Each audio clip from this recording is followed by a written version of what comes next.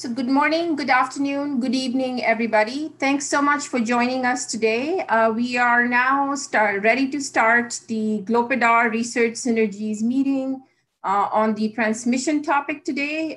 The full title of this meeting is Preparation for a Second Wave, Understanding Transmission and How to Stop COVID-19.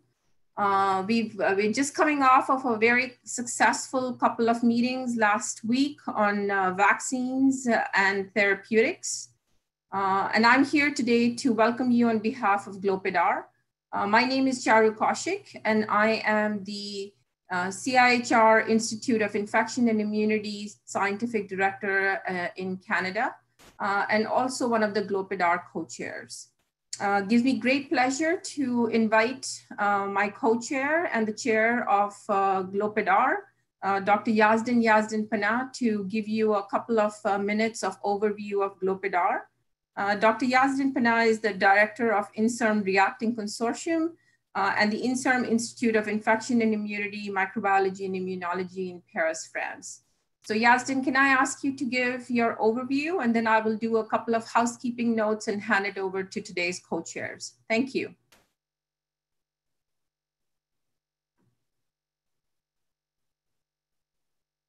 Sorry, I was on mute.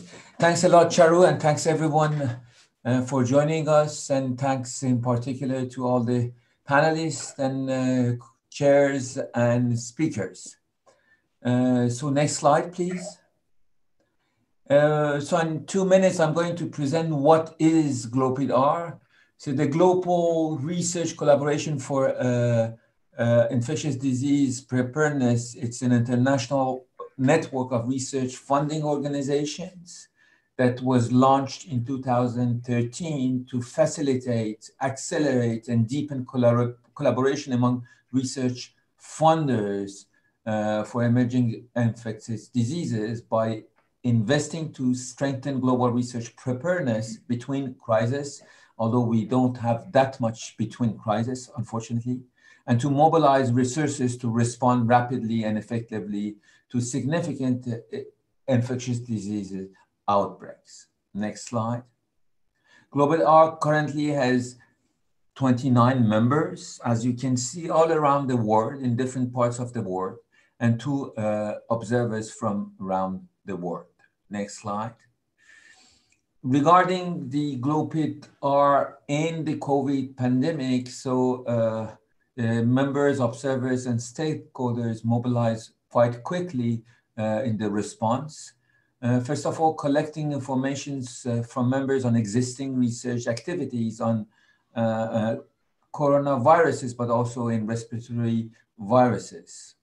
In close collaboration with WHO Blueprint, we set up priorities and defined a roadmap, in particular during the early February meeting with WHO in Geneva. Funders launched emergency calls, European Commission, UK Medical Research, primary government funders, CEPI, BMGF, Government of Canada, welcome, and they coordinated funders to optimize resources, to avoid duplication. And although there were duplication, we tried the best we can to try to avoid them and to cover priorities that were listed in the road and in the Blueprint research roadmap. And before finishing, in February, January, we thought that it would be good to have a meeting in June or July between the researchers who have been funded to try to find out where are the gaps, for the researchers to talk together and to try, now that we are in the middle or at the end of the beginning of the epidemic, to try to say where we should go from now. So thanks to everyone, and thanks to, in particular to Gail and Josie, and to Charu for all of their works, and also to Fondation Mérieux. Thank you. Charu. Thank you, Yazdin. So yes, welcome everybody. A couple of housekeeping notes. We have a very good registration today. Over 350 people have signed up for this. We are hoping that most of them will attend. So just to keep the session running smoothly, We ask all the participants, if you have any questions that you want the co-chairs or the panel members to answer, could you please use the question and answer box rather than the chat box? You're very welcome to use the chat box for your ongoing discussions, but we will be closely monitoring the question and answer box, and the chairs will pick up questions from there. So I ask you to do that. I also want to let everybody know that we are recording this entire session, and it's also being webcast live on YouTube. So just for your information. And now it gives me great pleasure to introduce the co-chairs of today's session. It's such an important topic, as Yazdin was referring to. So, and we have two leaders in this area of transmission who will be co-chairing today's session.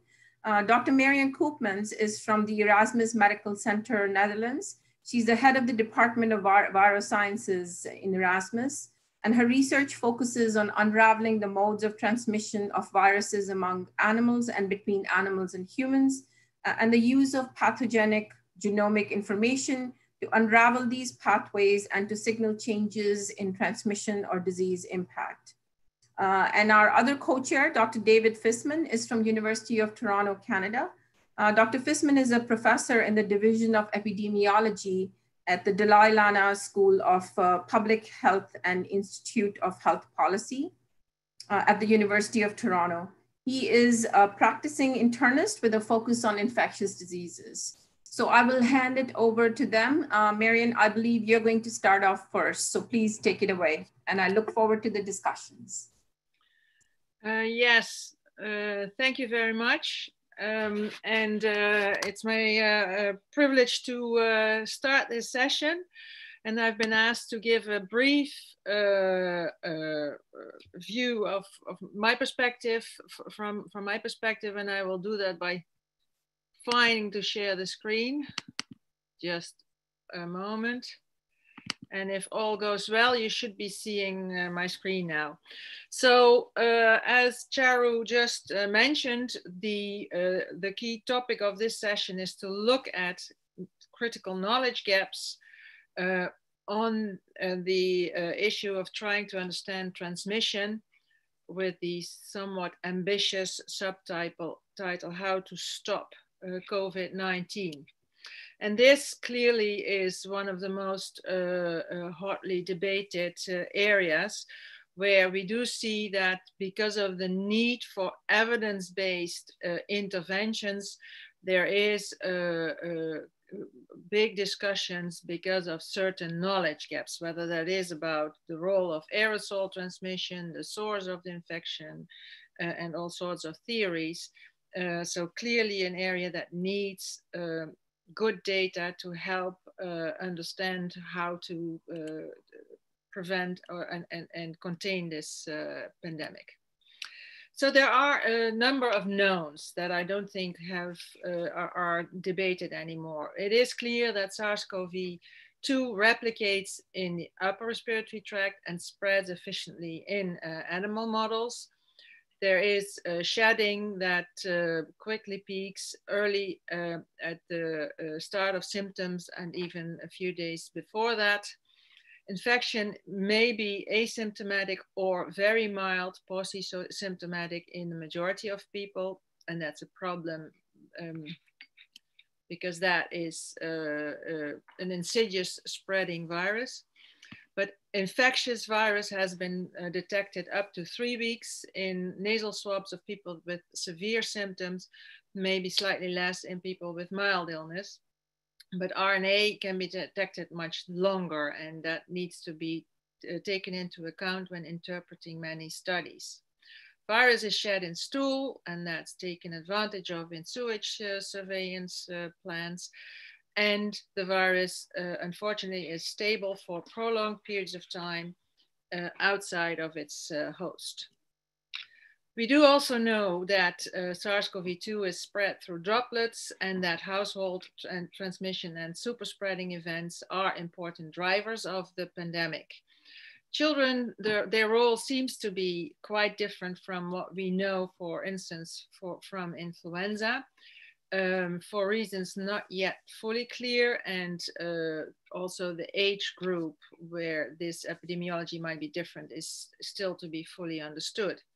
And there has been now clear evidence of forward transmission into animals, so both pets and farm animals, and that needs to be looked at. Now to the unresolved or partially resolved issues. I think these are some of the key questions. What really happened at the start of the pandemic? Is this forward transmission to animals a problem, including, for instance, the food chain potential transmission? What is the relative contribution of droplets, aerosols, contact transmission, and what is that? How do we look at that in different settings? And I will go into a little bit more of that. And also with this virus diversifying, how do we recognize if there is changes in properties that need some attention? Now, starting at the front end, so where this all started, there are still key outstanding questions, and Peter Daszak will go into that. Was this a direct spillover? Was there something, an intermediate host in between? There is this lingering story of a laboratory escape, but Peter will elaborate a bit more on the animal side. And then a few additional slides on the very tough question about the contribution of aerosols in the spread of this infection. It is clear, this is an image from a recently submitted publication that, based on the current state of information from the literature, has done some modeling work to try and put some foundation to the difficult debate in this arena. And that is looking at what is the role of smaller versus larger droplets in different type of activities in this pandemic.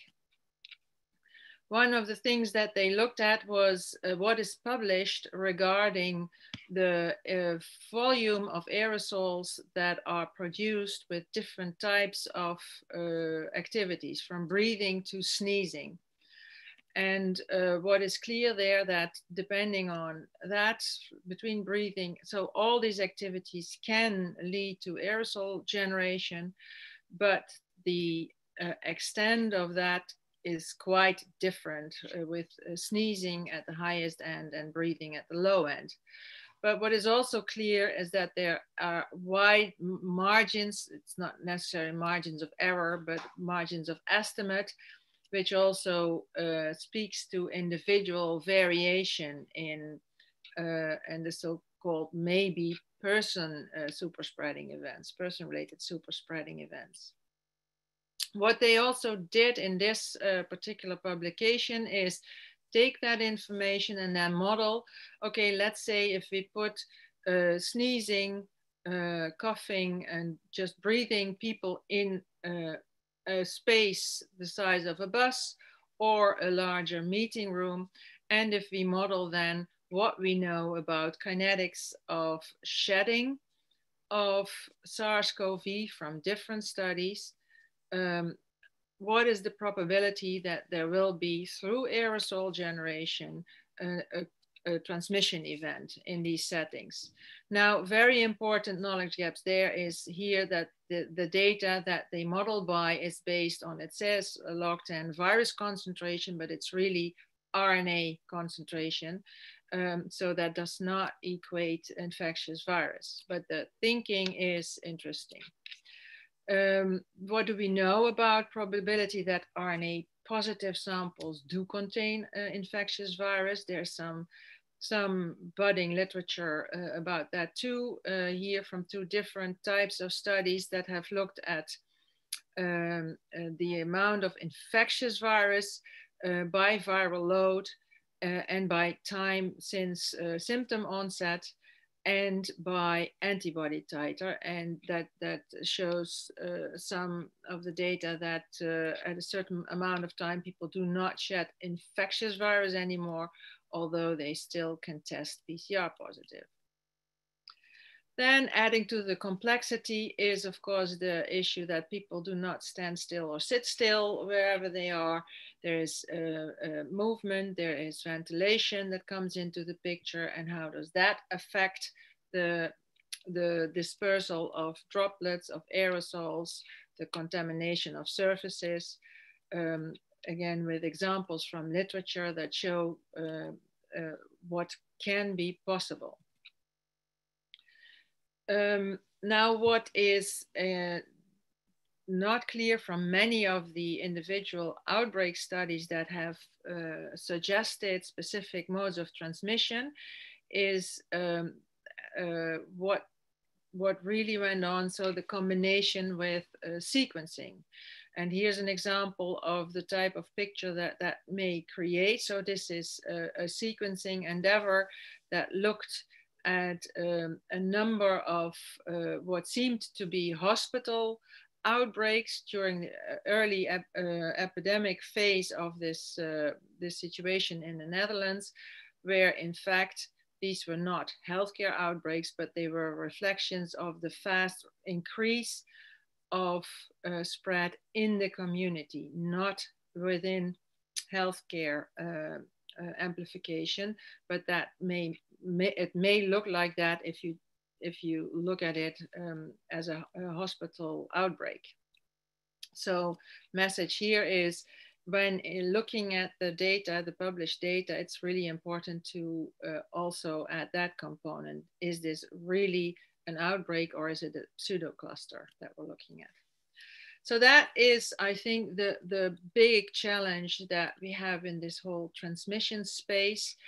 There is actually so much on there. We have infected people, we have susceptible hosts with different types of susceptibility.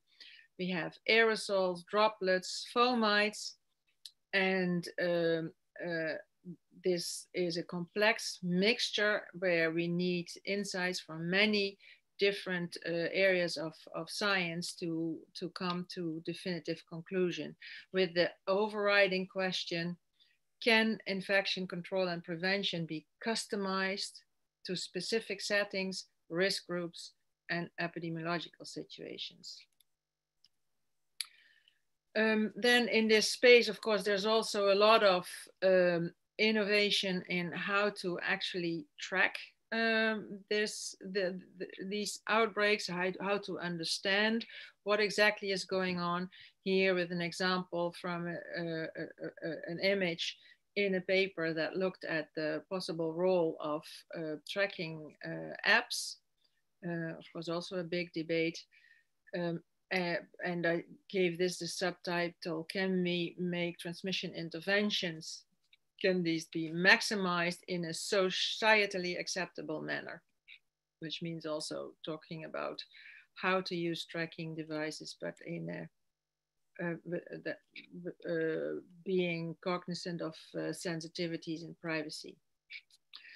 So I think this is my final slide, is that what is quite clear is that what I think, and many people think by now, is that we really see that we need much more collaboration across disciplines to move to the next step. So instead of debating and challenging between engineering, public health, social science, trying to see what would integrated research agenda for the future need to look like.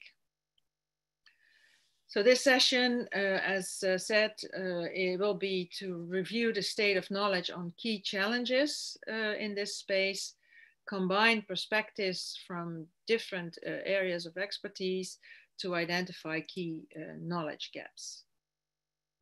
And in some of the slides that I showed, there is funding that we have received from the European Commission and from national sources of funding.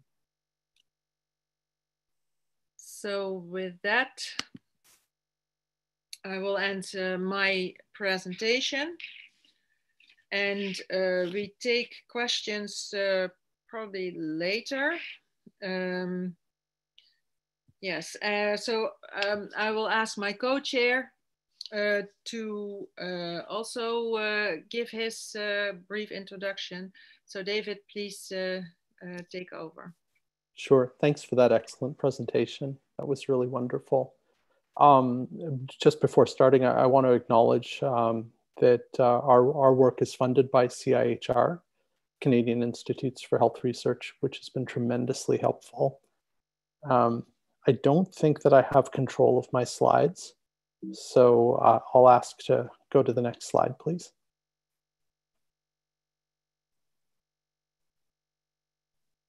Thanks. So I'm going to talk about some of the paradoxes in transmission, and I started a couple of months ago referring jokingly to SARS-CoV-2 as Schrodinger's coronavirus, after the famous Schrodinger's cat, this thought experiment where the cat is both alive and dead at the same time until you open the box and look.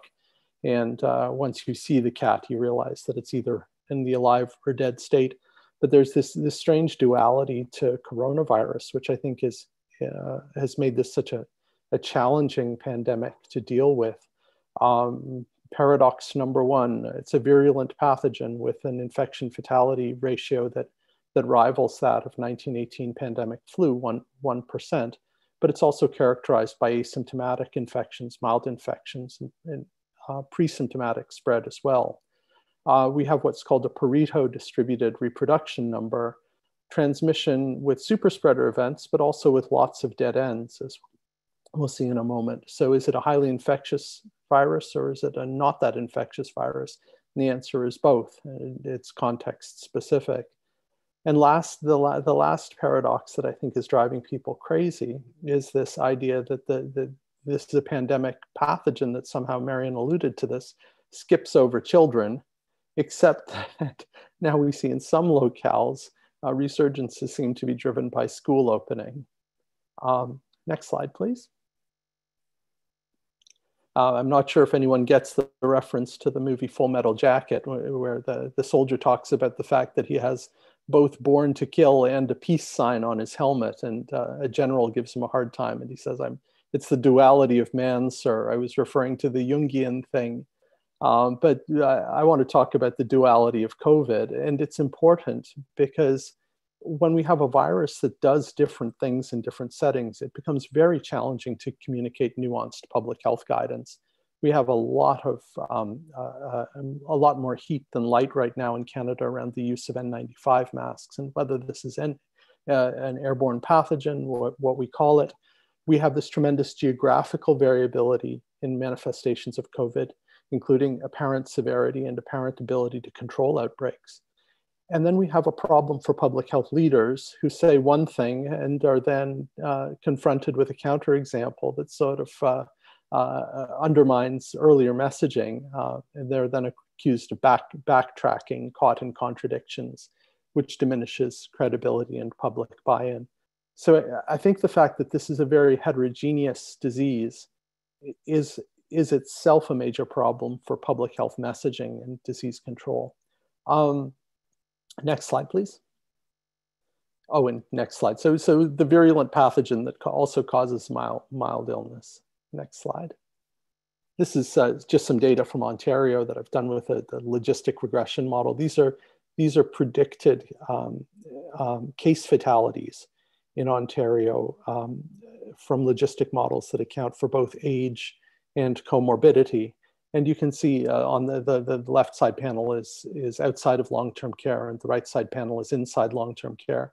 But you can see this sort of marked, very steep increase in case fatality that occurs with age.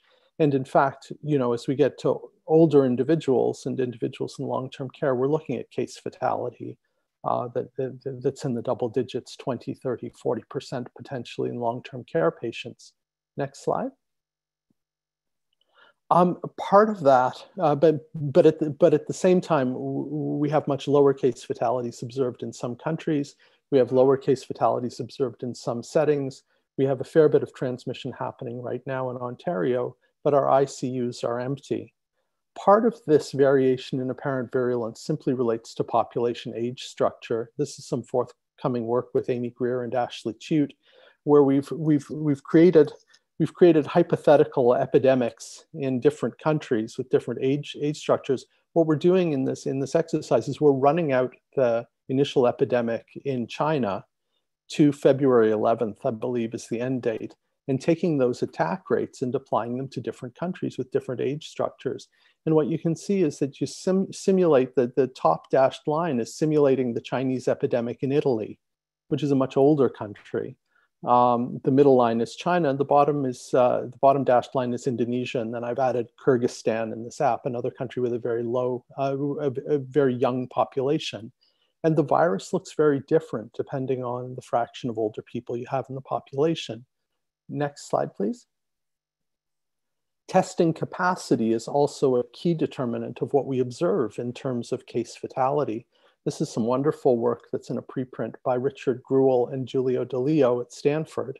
And what they've shown is on the left, they have this lovely graphic, which is what we see. What we see is the tip of the iceberg with COVID. The tap is our testing capacity. As we open the tap more and more and more, we see more and more and more of the spectrum of illness of COVID.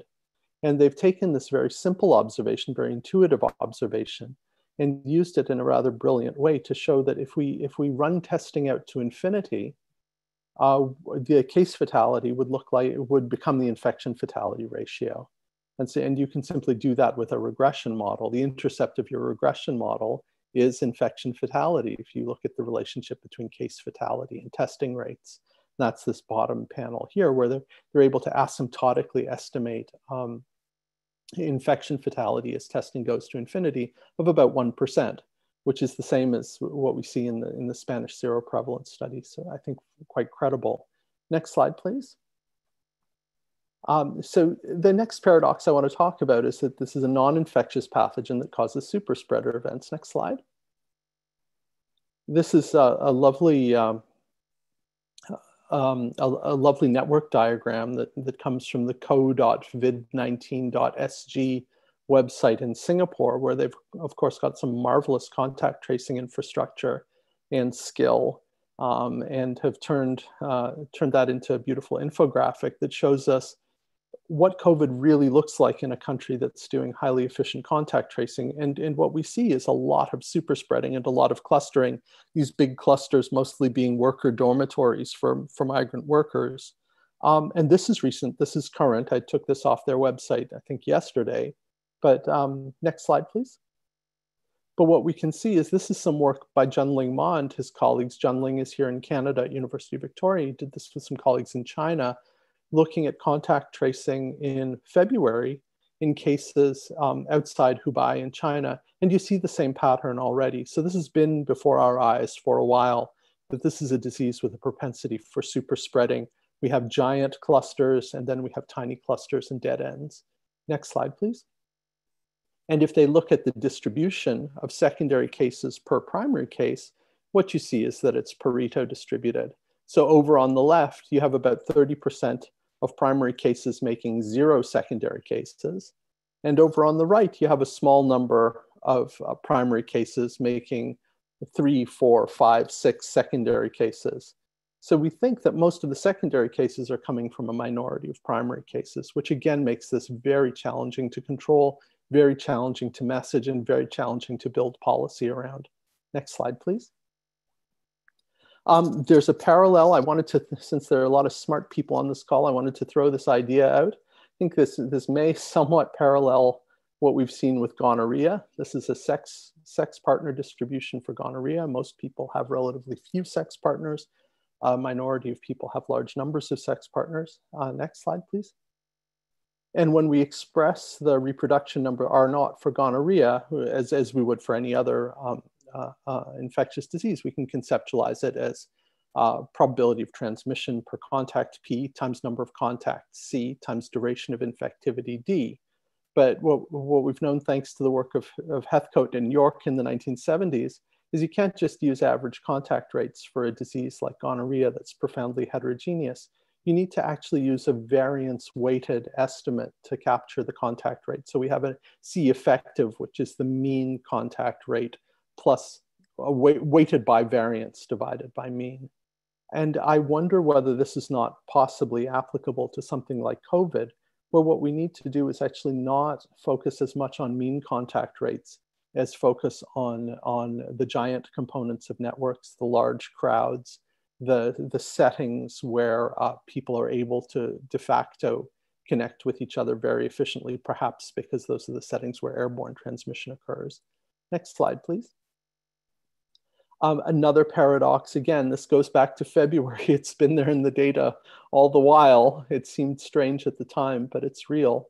These authors showed that this is a strange disease where the interval between infections, it's the bottom panel, the generation time, is much shorter than what they'd estimate as the average incubation period, the time from onset of disease to symptoms, which, as they pointed out, and again in February, they pointed out that this means that there's a lot of pre-symptomatic transmission happening, which of course has been borne out by subsequent events.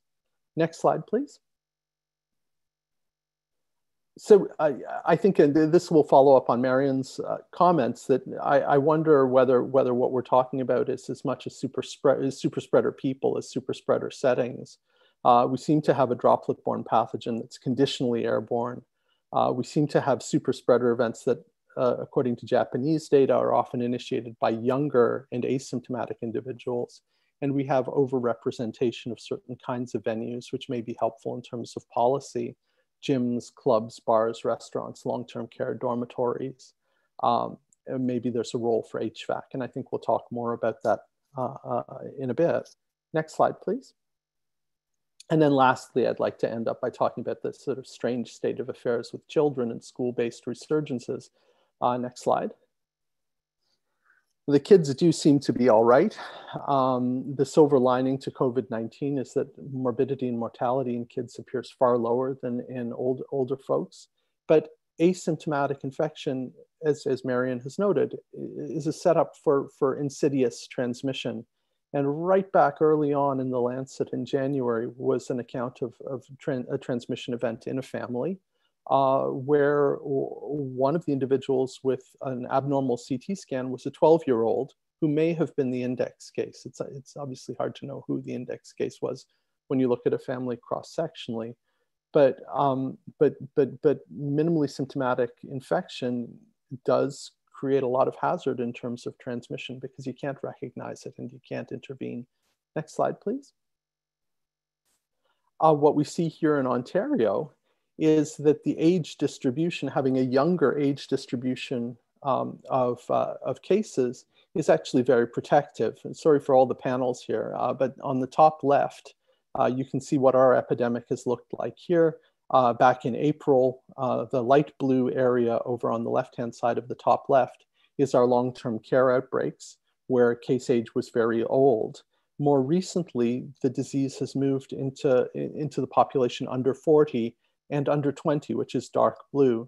But what we see is we can look at standardized testing ratios, standardized morbidity ratios for testing by sex, and which is the bottom left panel, and see that we're profoundly under-testing young people. So probably under-recognizing in young people more than older people.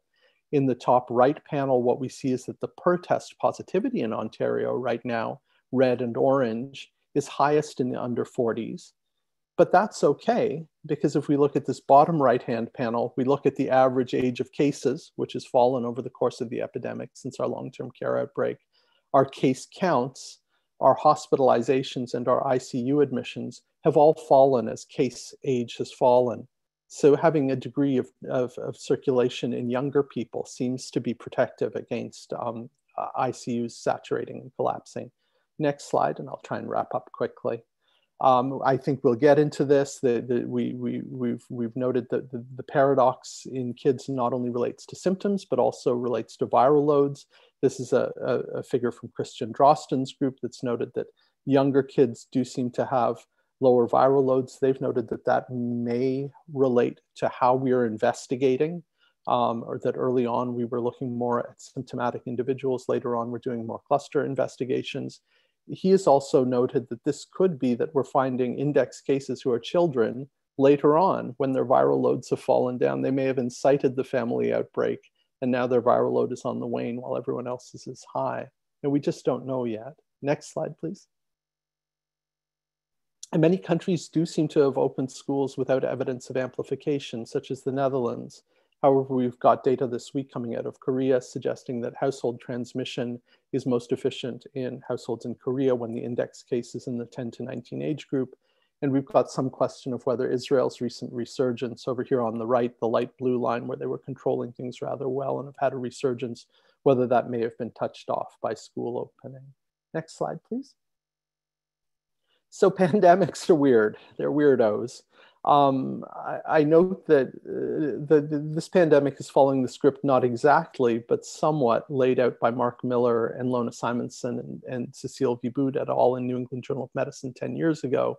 We're seeing waves. We're seeing geographic variation in severity. We're seeing odd age distributions. So check, check, check. And we have a lot to learn. So, you know, in a sense, it's the best of times, it's the worst of times.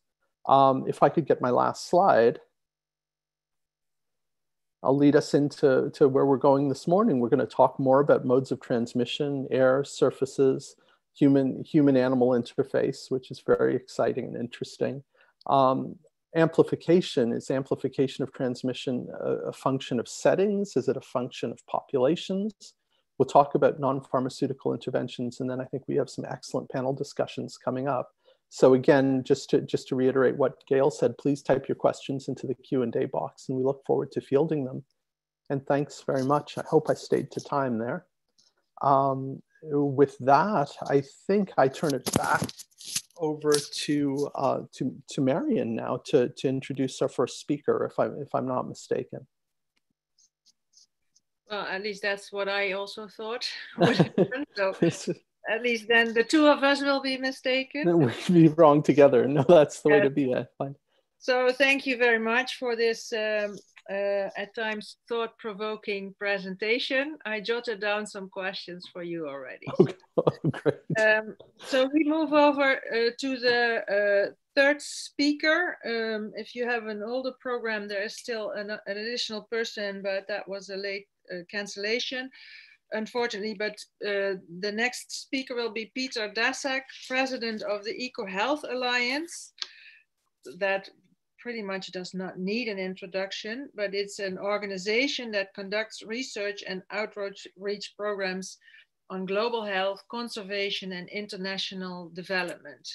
Peter, floor is yours. Thank you very much, Marianne. Really interesting, and it's great to learn more every time I listen to your talks. Next slide, please. I want to talk now about the complexity that Marianne touched on about when we bring animals into this whole complex milieu of how a virus transmits. And let's start with a discussion about the origin of SARS-CoV-2. We need to look at, I think, this virus in the context of the human-animal interface. SARS-related coronaviruses are animal viruses, non-human viruses. They originate, it seems to be, in bats. We've found a huge diversity in China and across Southeast Asia of SARS-related coronaviruses, over 100 sequences. Within a greater diversity of alpha and beta coronaviruses in insectivorous bats that live in caves, that fly close to people's houses, that live in livestock barns, that are eaten and hunted and traded across the region. So there's a huge diversity of viruses. There's an incredible interface between bats and humans and other animals that we live in. So we need to look at, I think, the origin of COVID-19 in a One Health context, the interaction between people and animals in an environmentally changing situation. And the other thing that's very interesting about these coronaviruses is, of course, that they infect a wide range of animals, mammals, including, of course, civets, which are part of the Mustelidae, a mustelid family that includes mink, raccoon dogs bred for fur across Asia, and ferrets, which are great animal models for SARS coronavirus. And much of this we knew about because of the SARS coronavirus outbreak in Guangdong, where a wildlife market with some of these animals in it showed a diversity of species affected by SARS. We also knew from the SARS outbreak that cats could be infected and may even be part of the transmission. We now know from SARS-CoV-2 that cats, again, can be infected. Dogs, primates, obviously, humans, and monkeys that are used in lab animals to test ideas. And now, intriguingly, pangolins. So we don't yet know how wide the diversity of species that can be infected with SARS-related coronaviruses is, or with SARS-2. And it may be incredibly diverse. And that leads to a problem for us for the future. We know that some of the coronaviruses that we've discovered since the SARS outbreak likely can get into people directly. They have the right receptors to infect human cells. They can infect human cells in the lab. They can cause a SARS-like disease in the lab animal model, a genetically modified mouse model. And therefore, it's possible that SARS-CoV-2 moved directly from bats into people. We know that SARS coronavirus affected this range of animals in the wildlife market in Guangdong before it got into people. And it's thought that's the pathway. And we've seen this from a bunch of other diseases, Ebola, Nipah virus, Hendra, others, influenza, where a wildlife virus gets into a livestock species or a farmed species, a traded species, rapidly amplifies and then can become better able at infecting people, either by the sheer volume of virus produced by those animals or by adaptation of the virus as it evolves in that intermediate host. Very important to look at that to say, did this happen with SARS-CoV-2? We still don't know. And there's this intriguing potential role of pangolins. The pangolin coronaviruses that have been discovered are similar to SARS-CoV-2. They're not the closest relatives. The closest relatives are in bats. But some of the genes in these, the sequences of genes in these pangolin coronaviruses are almost identical. So maybe pangolins were an intermediate host. Maybe they were actually involved in the outbreak. They're traded widely throughout Southeast Asia, including China. And maybe an alternative idea is that the viruses recombined with bat viruses and pangolin viruses during the wildlife trade. And that's why we find these viruses. Next slide, please.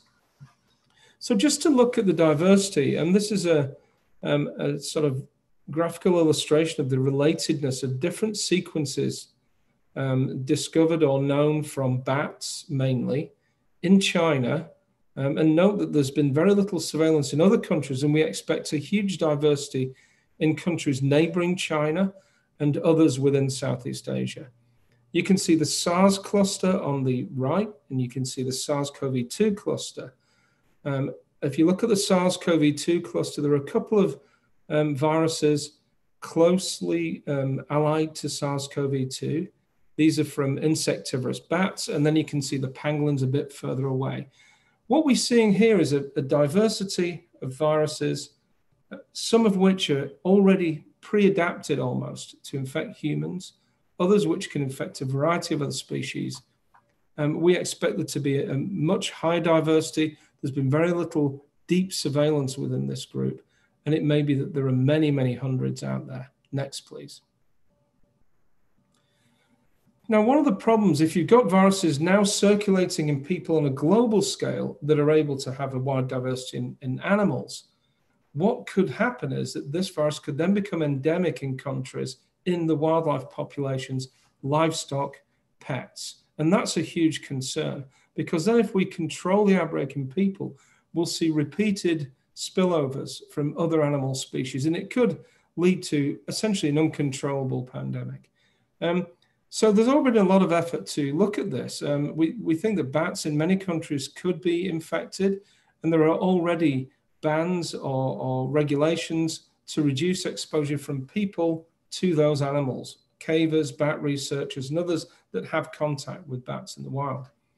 And we've seen from some excellent work that Marion Koopman actually did in the Netherlands and now in Denmark, that people working on mink farms have infected mink. They're mustelids. They're similar to ferrets and other species we know can be infected by SARS.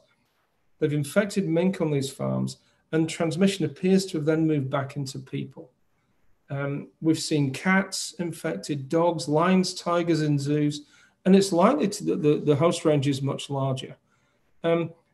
However, what's really interesting and important is whether these animals can transmit back to people. That's a key issue, whether the virus can transmit among those animals and whether it can then be produced in enough dose and have enough contact to infect people and continue an outbreak. And from the domestic animal point of view, there's been a huge interest in the risk from cats. Cats in laboratory experiments seem to produce enough virus to transmit among each other in close contact and likely to people from some recent data. But we've not seen any epidemiological evidence yet that that's happened, that cats have infected people. Dogs appear to have low-level infections that they've picked up by snuggling up with infected people in their apartments and houses. There is this big issue over fur farms. We've seen recently the efforts to cull nearly 100,000 mink in Spain. There's been very little surveillance in other countries, and it's likely that there are raging infections ongoing right now in farms in other countries. One big concern is the raccoon dog and other fur animal trade in Asia, which is huge and diverse and connected.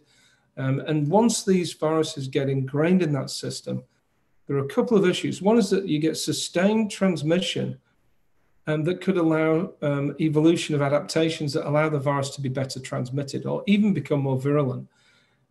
You've also got the issue that if we control the outbreak in people, it can then resurge from those animals. Next slide, please. And this is a really nice piece of work. I recommend you read this paper. It's just a good outbreak investigation and shows what we need to do from a One Health perspective. And these are two farms in the Netherlands. And if you look at the timeline, it's workers infected, raise the alarm, and then the One Health team finds that there are mink in these farms infected. And it's the virus is transmitting readily among mink, that you can find viral RNA in dust around the animals in the farms and in cats, stray cats, which are found in quite high density and move between farms and houses in a setting. This has been found in other outbreaks, the idea that feral cats could spread from one place to another. It's been hypothesized for other outbreaks, even Nipah virus in Malaysia. But here we have really good piece of outbreak investigation that shows that. And importantly, by the 28th of April, one of the workers, one of the people who was staying at the farm became sick. So this, and the sequence suggests from the virus that may have been picked up from the animals. Next slide, please. So we have this real issue that animals can persist with this infection if we're not careful. So let's look at the gaps. Well, first, we really do not know what the true origin of SARS-CoV-2 is. We have viruses that are very close. A couple of viruses from horseshoe bats in South China that are close, but not the same virus. Neither are they the grandparent of SARS. 96.2% identity across a whole genome is a different virus. It's likely that these viruses originated in South China or even the bordering countries, Myanmar, Laos, Vietnam. There's been very little surveillance there. It's highly likely that if we go out there and look for those into those bats, we will see viruses that are much closer to SARS-CoV-2, and we'll find the origin site, and then potentially the communities which are making the connection with those wild animals.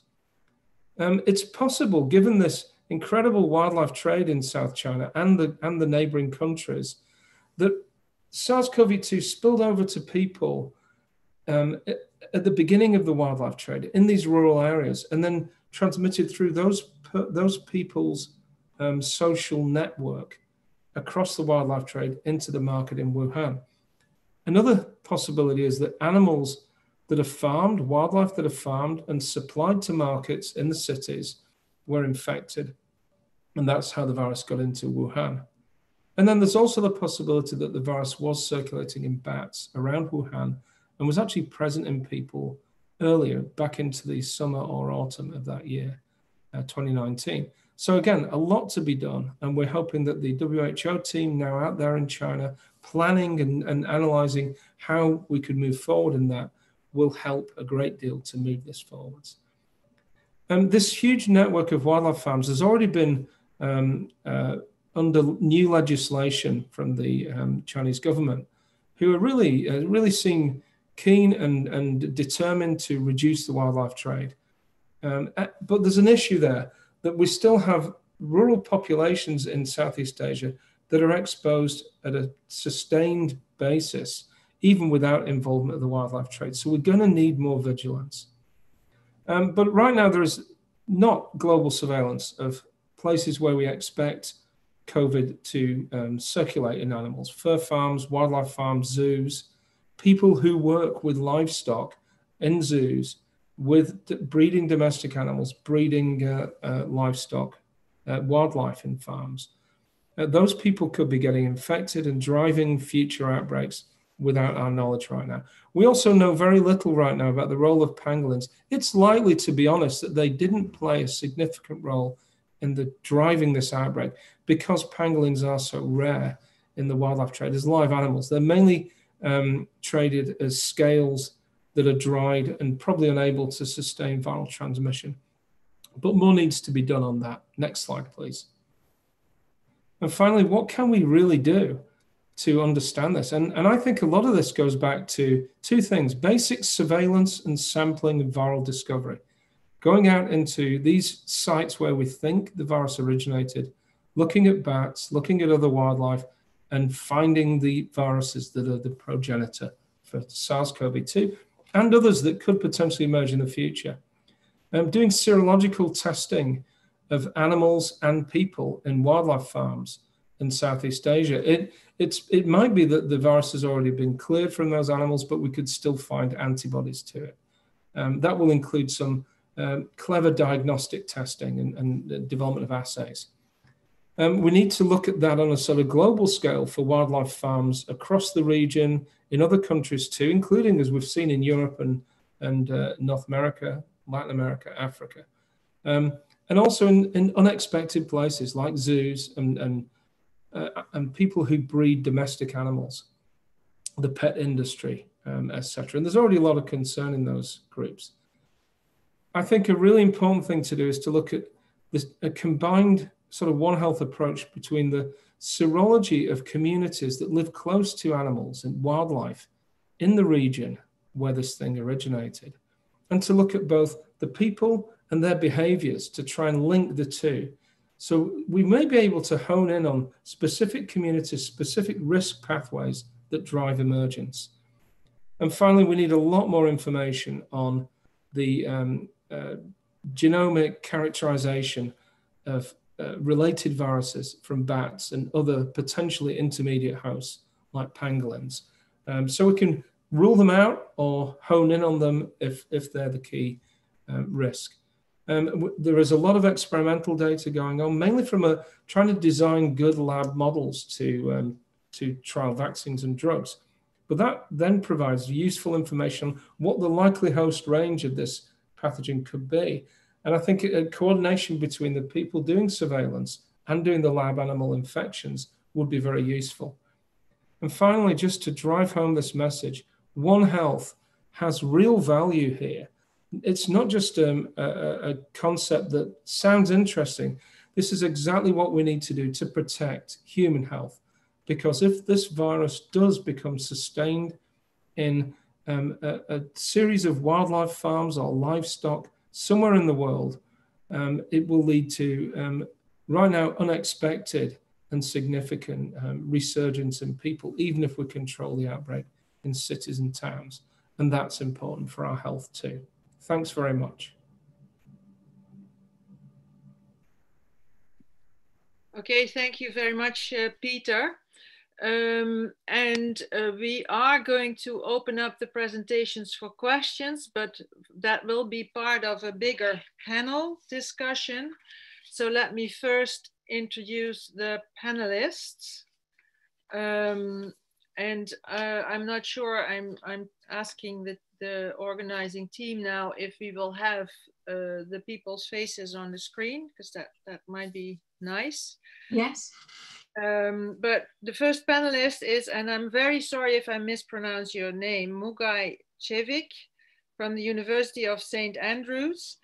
She's a clinical expert in infectious diseases and medical virology.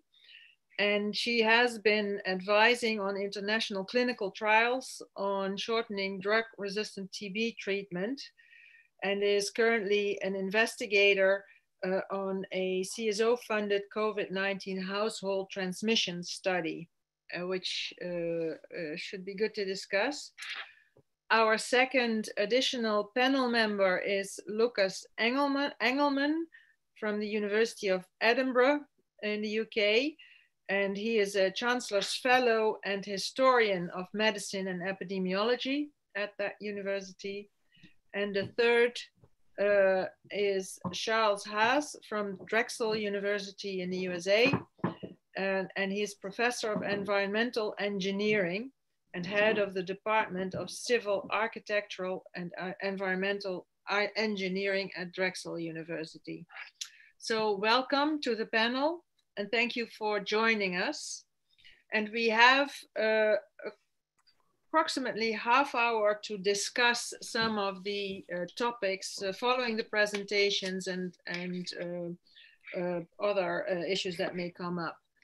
So maybe let me start first with a few questions that I picked up from the chat for the speakers, starting, well, I would say at the source of all things with Peter Daszak.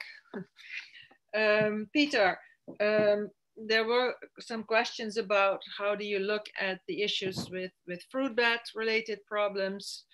These are of course different bat related problems. And we have of course heard the need for surveillance. You have been quite successful in these virome survey studies, but how do we organize it so it becomes as informative as possible? How do we make this type of surveillance really part of the public health toolbox? What are your thoughts there? Yeah, great question. I think that we have an opportunity to do exactly that. Doing surveillance in wildlife nowadays is not a simple case of you send a team out into the forest and catch whatever you can. We actually target where to go very carefully and which species to look at. We have a sample size target. And if we don't achieve that, we know we won't have the power to analyze the reality of those viruses. We can look at viral discovery curves. We can look at how many samples over time have we found with new viruses in versus the refinding old ones, and sort of predict the unknown diversity in that group and then discover it. So there's a huge amount we can do using an analytical type of ecology along with field sampling and viral sequencing. If we did this on a systematic basis, we would be very much better informed early on in an outbreak as to where it came from and where it potentially is still circulating. And it's not just an academic exercise. In the case of other zoonotic outbreaks, if the source of the outbreak is still present, if people are still making contact with a farmed species or a series of bats that live close to humans, then the pathogen will continue to spill over, and we can spend a huge amount of energy to control the outbreak in a city nearby. The minute we take our foot off the gas, the virus will come back in. So this is critical for control, for preventing spread and amplification. So I do think there's a lot we can do, and I think we need to do that.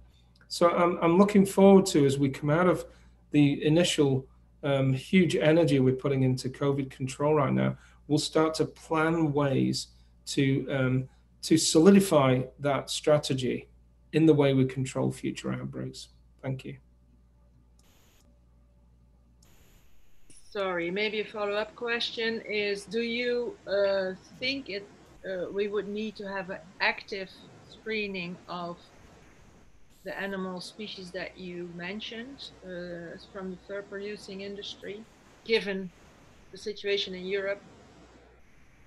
Yeah, and you know, again, we can't rely on academic interest or you know, a clinical outbreak investigation where you have the good fortune of having veterinarians involved. We need to have these One Health teams in every outbreak where we think there might be an animal connection. We should be doing standardized proactive surveillance, not just in the animals in these farms on a global scale, but also in the people who work with them. What we find with emerging diseases is that there is a continual pressure to spill over from these viruses once they're endemic in an animal population. And it's certain key risk behaviors that drive that spillover. If we can hone in and find out who it is who has the most contact with those species and do surveillance in them, we're better able to control the beginnings of an outbreak. So yes, it needs to be a joint human and animal surveillance, targeted, and really anywhere where there are species bred for fur, for food, that we know can be infected by COVID. Okay, thank you, Peter. Maybe shifting gears a bit, I saw a series of questions around the issue, of course, with children. And David, you mentioned some of that. You also mentioned there is maybe somewhat conflicting evidence coming out of what we see, coming out of the literature, coming out of the national reports. Yeah. It was a comment that based on the Sweden situation, the assessment is that that children do not play that big a role. Same for the Netherlands. There's now the paper from Korea that would suggest that may only apply for the up to 10-year-olds. Can you, so how do we move to the next step? What is the critical knowledge that we really need to get these questions answered? So I just, I think, answered this question from Nicola Lowe, but I don't know if I did it privately or publicly, but I think this is such a key question. You know, I think several of us, and we'll hear from Amy soon, have been saying for a while, schools are the one mass gathering that's very, very difficult to cancel, you know, for economic reasons, for social reasons, for psychological reasons in kids. It's excruciating. We're coming to this from knowledge from influenza, which is obviously a different disease. But when we think pandemics, we think influenza. And we do have data from both seasonal influenza and pandemic influenza suggesting that waves get touched off by school opening. And now enters COVID, where we have these funny age distributions, some of which may be due to biological factors, some of which may be due to undertesting. As I said, the Sweden-Finland comparative report, which I think came out 2 days ago, looks at the potential contribution to amplification in Sweden, which did not close its schools, and Finland, which did, and finds no difference in the degree to which kids sort of amplify infection. That's an incredibly helpful data point, and we're starved for data. We know in the Netherlands there doesn't seem to have been much impact opening schools. Denmark doesn't seem to have had much impact opening schools. Israel, my comment about Israel relates to a media report, and I haven't seen the actual data, where there was fairly aggressive school reopening, which seemed, you know, to be correlated with a subsequent both amplification within schools and then a surge in a country that had controlled its epidemic quite well to date. So I think when we're puzzled, when we don't know, and this again, I think epitomizes the idea that this is Schrodinger's coronavirus. Maybe it's both, or maybe we just don't understand yet. I think that's how we know we need to study pardon my language, we need to study the hell out of this, because this is a critically important policy question. We don't understand it. It's hard to study because kids are hard to do NP swabs on, and kids don't present with with clinical illness, so they're not sort of showing up asking to be swabbed. I think we really, really need to study this hard and figure it out, because it's critically important for economies and for societies to get kids back to school safely. So I don't know. I'm wondering if maybe Muge would like to comment a bit, since you are involved in household transmission studies. What is your take on this? What is the key way of addressing these important questions according to you? Thank you. I just wanted to kind of follow up on what David said about, interesting discussion and comparison between Sweden and Finland. Although that's quite intriguing to kind of come up with a conclusion, I feel that Scandinavian countries are a little bit different than other countries. And the other thing which David initially mentioned is the testing. So when we look at the data, children made up about 8% of total number of cases in Finland, whereas it was 2% in Sweden. So schools were open in Sweden, you would expect no smaller number of infections in Swedish children. So overall, it seems like in Sweden, infected child was 4 times less likely to be detected compared to infected child in Finland. So I guess we need to look at everything from a kind of, testing perspective. But there's some data coming up showing that there are differences in different age groups, even in children, less than 10 to 15, over 15 years old, potentially social contacts and, mixing in different age groups are different. From household studies, what we're kind of finding is even within the same household, the infection risk, transmission risk is different.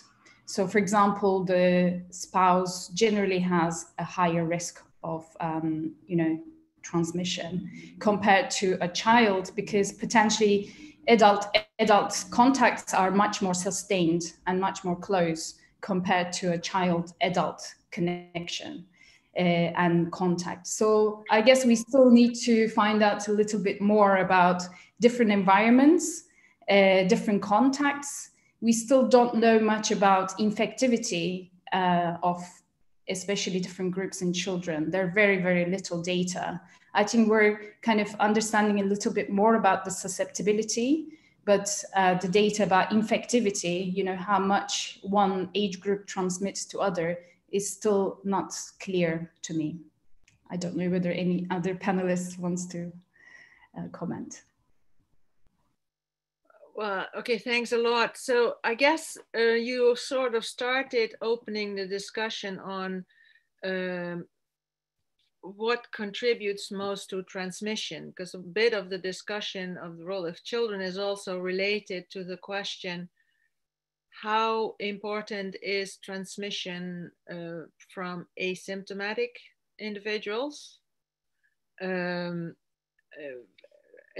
that also touches upon the role of the different types of contact transmission, aerosol, droplet transmission. So we have Charles Haas on the panel. I'm quite interested to hear a perspective from someone with an engineering background on this transmission dilemmas or puzzle. Would you care to comment? Sure. Well, let me comment specifically on the schools and open up a question. So not all school classrooms, not all school buildings are the same. And so, I think before one makes broad comparative judgments differentially across countries, it's probably important to look at the nature of the school venue itself and the conditions that may have in affecting transmission pathways. We're still, at least in the Northern Hemisphere, we're still in summer. I don't know, and maybe David, what the condition of ventilation is in the Israeli school systems and whether or not that could be a differential between what's been observed in Scandinavia? Yeah, no, I don't know anything about that. Certainly, the question of air conditioning, as you see COVID kind of take off like a rocket in the summertime in parts of the United States where summertime means get inside where it's air conditioned, is very intriguing. And, it's obviously an ecological observation, but it's hard to imagine why they're having summertime explosions in Texas, Florida, and Arizona if it doesn't have something to do with getting inside with air conditioning, combined obviously with some suboptimal policy. It's a great question. So I think this I'm trying to tease out. So what are some of the types of studies that we need? Because we all know these are hugely challenging. We know you can have synthetic droplets be made. You can see that the viruses can remain infections in them, can be transported over a certain amount of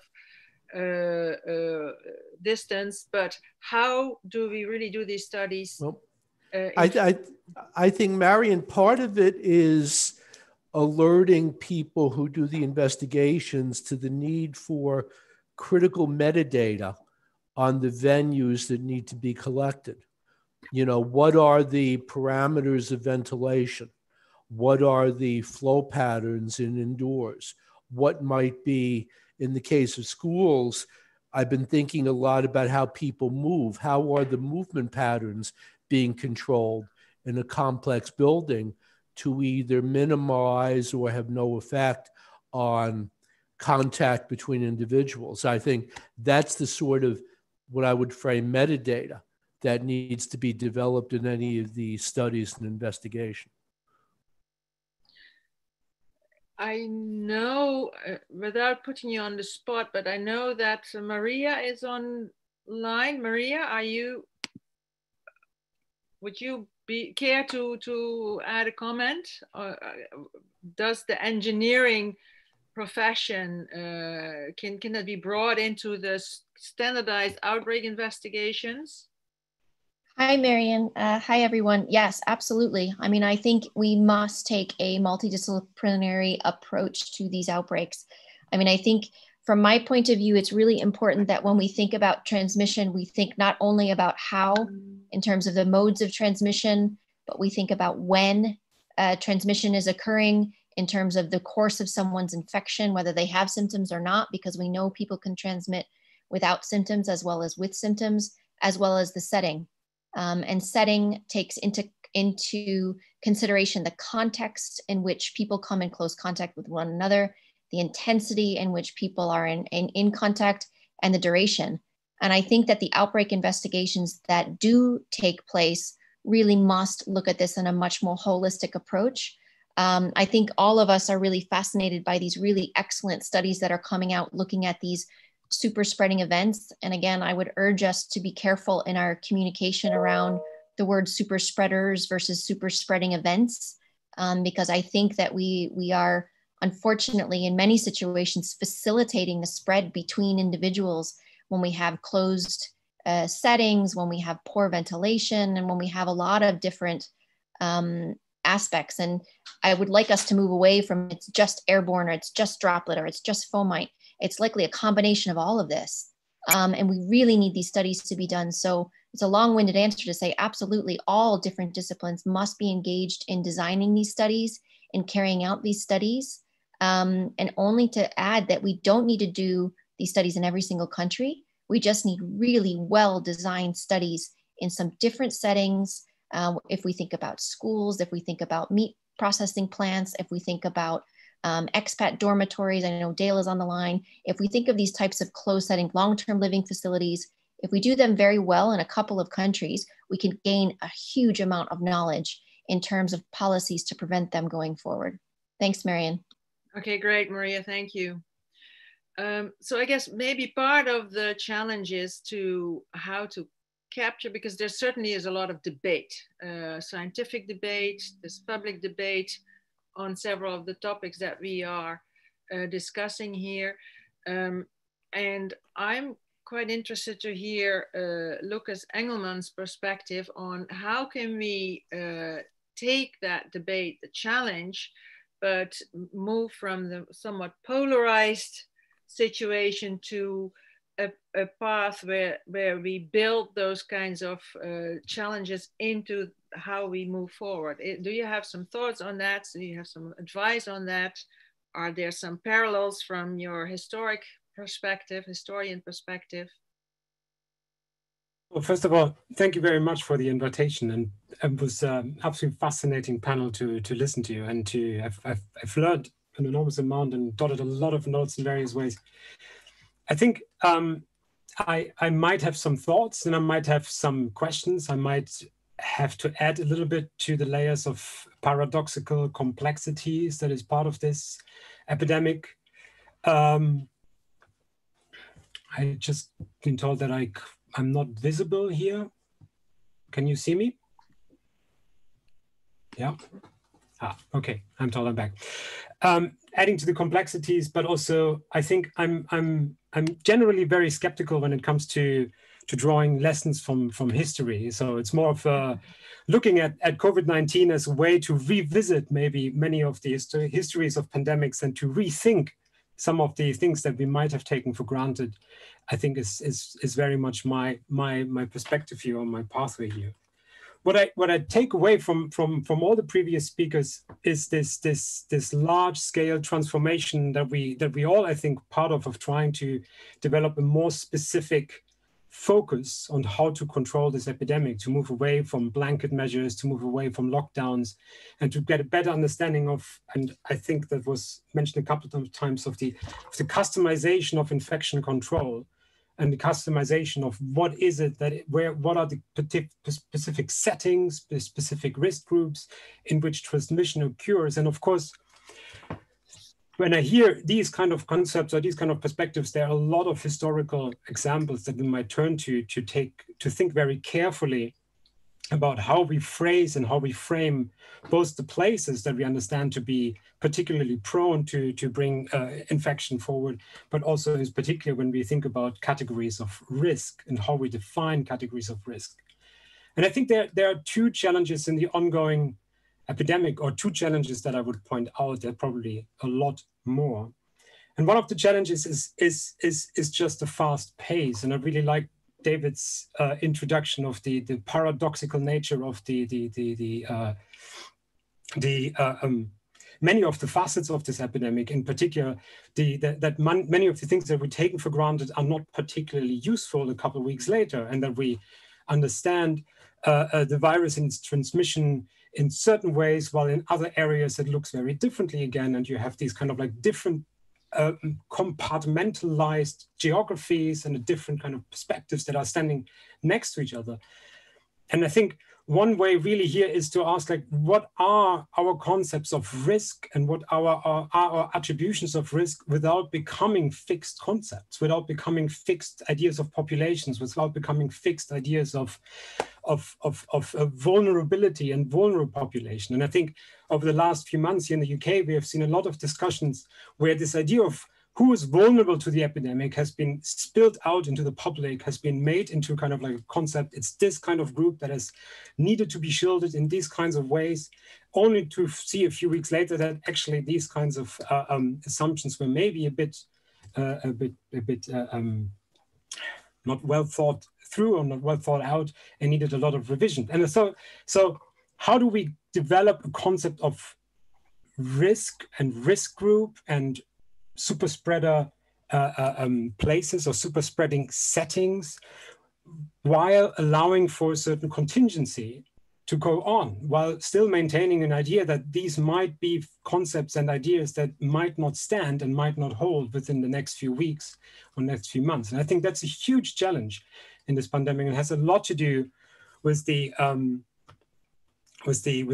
fast pace also of the scientific reaction to the pandemic. It's not just the nature of the pandemic itself, it's also the part of how we cover it and how we engage with it. And my second point, I think, and it's very much related to that, is the question of how we then organize community involvement. And I think it's a huge open-ended question also for myself. If there is so much uncertainty about who are the specific places and specific groups of transmission, how do we get these groups involved? And how do we get these groups to keep, or how do we keep an open invitation to the involvement of these groups, not only as surveilled and observed specimen, but also as participating researchers and participating experts? And that, I think, is the challenges that we also need to address here. Okay, thank you. So I think you have been wondering about the term personalized public health. I think we may need to start coining that, and maybe personalized public health or situationalized public health interventions, something along those lines, but more fine-grained ways of moving forward is what I'm hearing everyone here say. I wonder, I would like to, because we are trying to also put together some advice for the GLOPIT, for the funders. If the people on the panel had to give their one sentence pitch for the key knowledge gap to address, key knowledge gap and key discipline to involve, what would it be? And I want very short answers here because we are moving to the next session. So Lucas. I think we need the social sciences to stay sensitive to the changing picture on the epidemic on the ground, and to develop and build an archive of the epidemic while it is happening and while we engage with it, because it's changing so fast. And who from a different discipline would be the first you would involve? Because social science, I say, is your discipline, I thought that was the question. Both. Two questions. From a different discipline, I think it would be, I would concur with the engineering perspective. And I think engaging with architecture and urban design more broadly would be incredibly important to understand some of the protection and prevention that we need to develop. Okay, thanks. Chuck. From a different discipline, well, actually, I think Lucas and I are going to trade here. I think there's a very developed field of risk communication that has a scientific underpinning to it, and bringing in people who understand risk communication and how to do it well, even in the face of uncertainty, is very important. Okay. And your favorite knowledge gap to be addressed? Well, I would also, add the building science aspect, because it does appear to be significantly focused on the indoor environment, and there's a big field of building science and engineering out there. Okay. Okay. Thank you. I think I just wanted to say two things. When we're basically reviewing the contact tracing studies to understand the modes of transmission, main thing which was missing is the number of contacts. For example, we don't know the denominator, or we don't know where exactly the transmission event occurred, or it's not clear who's the index case. And the terminology is sometimes very confusing. For example, some studies say the index case was an asymptomatic person, but whereas it was not, and this basically creates a lot of confusion. And looking at the literature, there's a wide range of different terminology used. So I guess my main thing would be to use consistent and much more standardized terminology to talk about transmission, to talk about asymptomatic person. When we talk about, secondary attack rate, how do we define a secondary attack rate? I mean, without a denominator, we can't know that. So, and most of the contact tracing studies are missing either or these, important figures. Okay, so, I'm going to cut you short. Which discipline? It's, I guess, in order to understand modes of transmission, we need to understand, we need better contact tracing studies. I would like to involve field epidemiologists. Okay. Yeah. Okay. David. I didn't know I got to answer this. So what needs to be studied more? You probably guessed what I think is schools and children. Which discipline? Really smart virologists like you to develop paper strip-based, saliva-based tests, so that we don't have to stick long, pointy objects into the noses of small children. I think field tests that are accurate and easy to do in kids would be an absolute godsend. Okay, thanks. And Peter? Well, I think we've got a fundamentally critical moment on our planet. We're in the pandemic era. We've shown proof of concept that you can predict and potentially prevent pandemics. Yet we sit here waiting for a vaccine after the pandemic emerges. If we adopt a One Health approach, if we do a better job of surveillance, focusing in rural areas where the first communities who are vulnerable to these diseases spilling over first get infected, by focusing on wildlife and discovering the viruses that can transmit, we can prevent pandemics. And I think that's where we need to focus. And in terms of the discipline, I think one discipline that really, social sciences are hard for lab scientists and ecologists to work together with social scientists and understand each other. But that's what we're going to have to do. One Health requires that. It requires respect among the disciplines and an understanding of the timescales through which diseases emerge, and economists too, bringing their understanding of incentives that drive behavior, that drive risk. If we're really going to beat the pandemic era, we're going to need to bring all those together in a more systematic and standardized way. Okay, well, thank you. I know you agree with that, Marion. I do. I will work with you and with Dale and with everyone. Okay. But thank you very much for this. We have reached the end of our time slot for this particular session, but thanks very much to all the panelists and presenters, and you receive a digital applause here. And I'm handing over to David for the next session.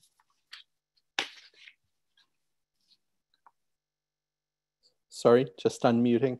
Thanks so much. That was wonderful. So it's my pleasure and my privilege to introduce our next session, which is going to be on potential amplification settings or populations.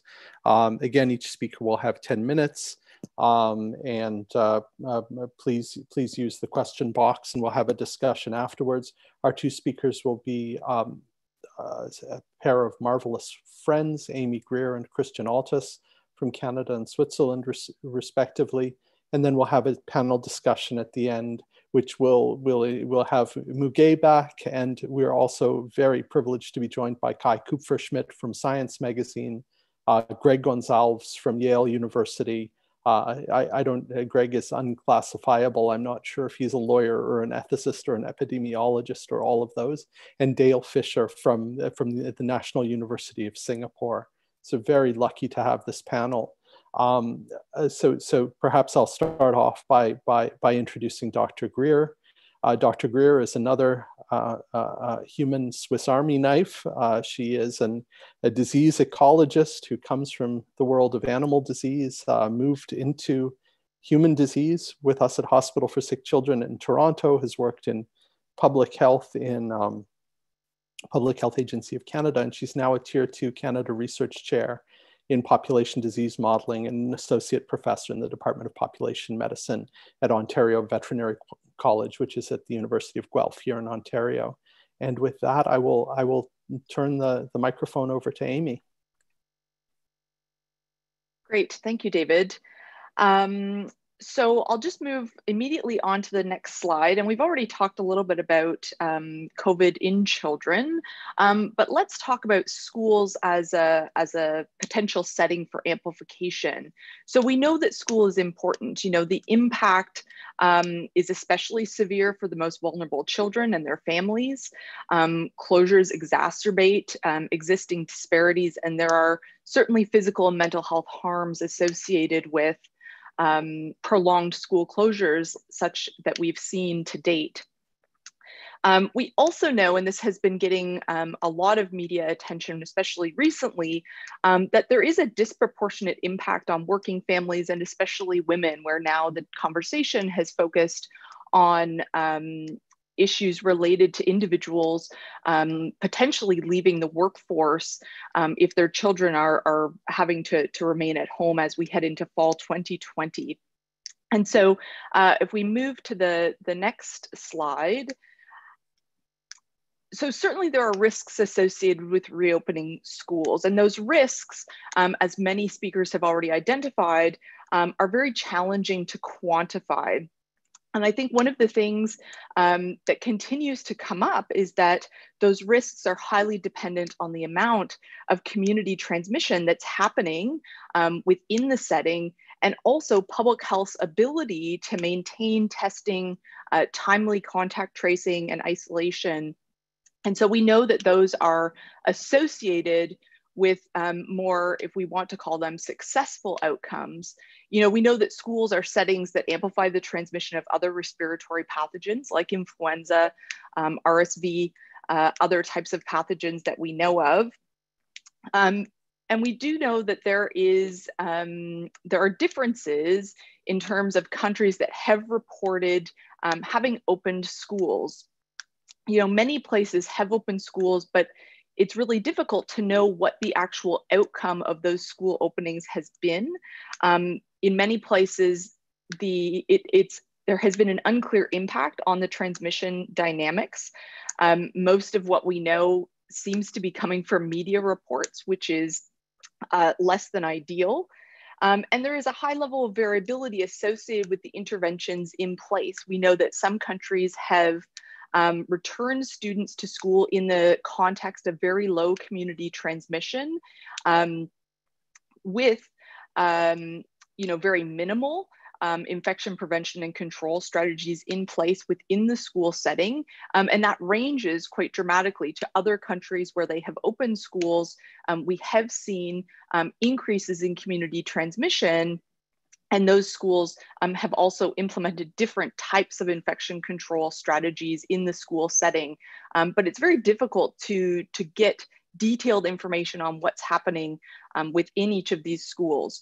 We also, what's been documented and already mentioned, is that there are differences, and there are important differences that appear to be coming out between younger and older age groups. So even when we talk about children, all children do not appear to be the same in terms of what that age split looks like.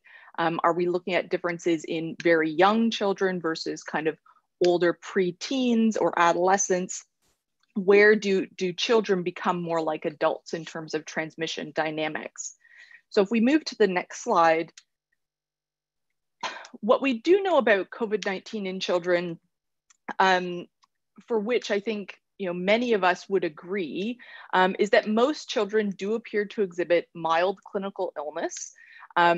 However, some children will experience severe outcomes, and there is also clinical data related to this COVID-19 associated hyperinflammatory shock in children, which has been documented in a number of settings.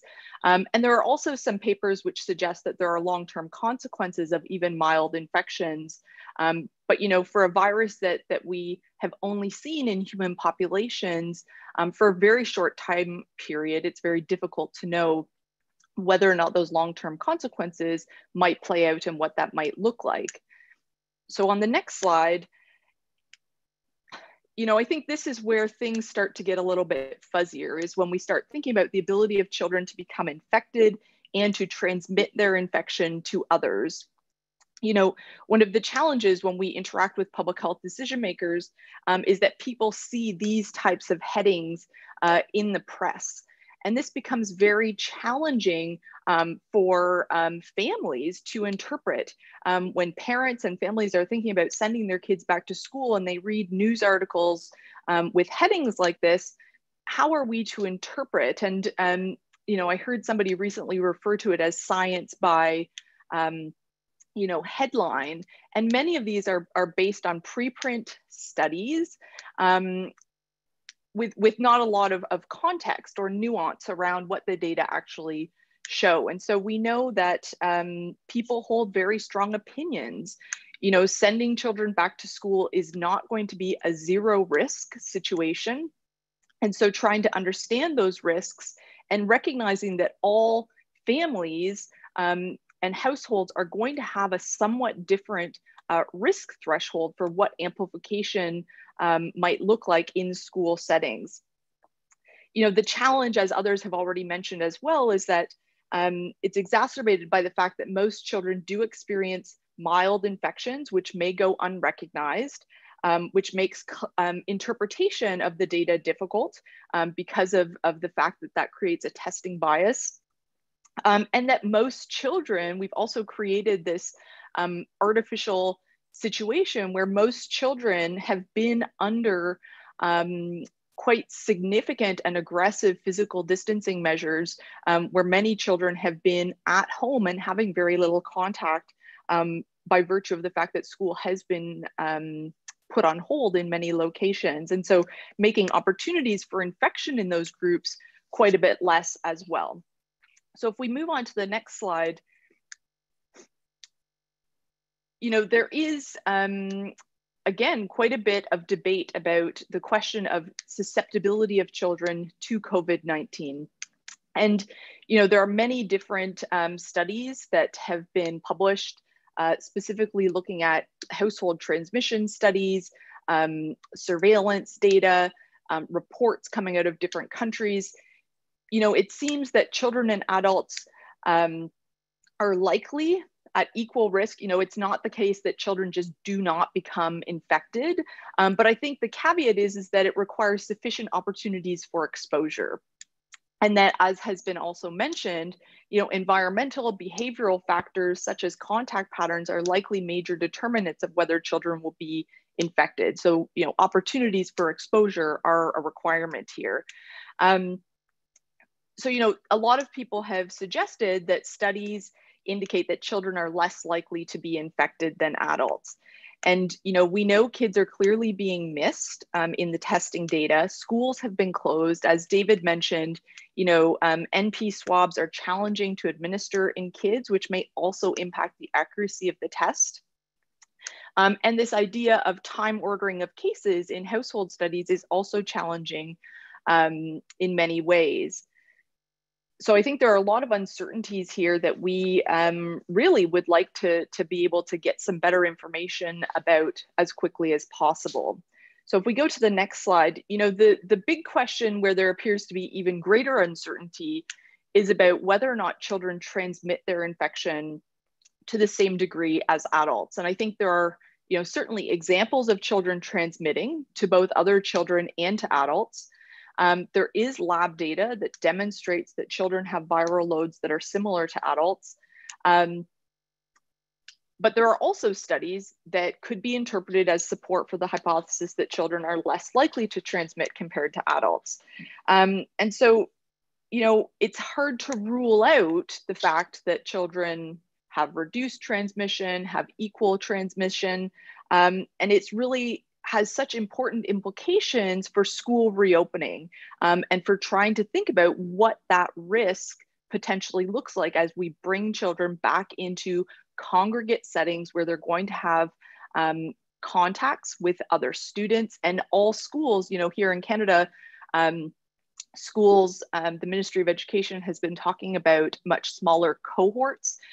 You know, these types of questions are very resource intensive in terms of implementing, when we talk about implementing infection prevention and control strategies within school settings. And there are certainly educational and social implications for what this could mean in terms of disease transmission. And so my last slide just talks about some of the things that we might want to try to do. And I think one of the previous speakers suggested, you know, we don't need to do this everywhere, but having a small number of really well done studies that allow us to look at what these, how we can address these questions related to susceptibility to infection and transmission of infection amongst children, especially children of different ages, because that does seem to be quite important, including both PCR and serological samples. You know, I think that there is a study that's been planned out of the Children's Hospital in Barcelona, systematic study of settings where test positive, mildly symptomatic children do have opportunities to transmit. And so I believe that they have a study up and running in summer camps where they are testing repeatedly longitudinally in time all of the individuals associated with these camps, which I think will help us to get a better idea of what this potentially looks like. Also testing strategies that are easy and quick. So as David said, you know, and NP swabs are not optimal for trying to do sampling in kids. And so better strategies for testing where we can do repeat testing over time in a less invasive manner certainly would help us a lot, and doing that over time. And also improved public reporting of school-based outbreaks. And I think this is a real challenge as well. There is a bias, you know, we're relying very heavily on media reports in the absence of other places to get this information. And those are biased towards really large outbreaks. And so situations where there are smaller clusters, situations where there are no clusters, all of that is really important for us to be able to better assess risk. And that data is very hard to come by right now. So on that note, I'm happy to wrap up and pass it over to the next speaker.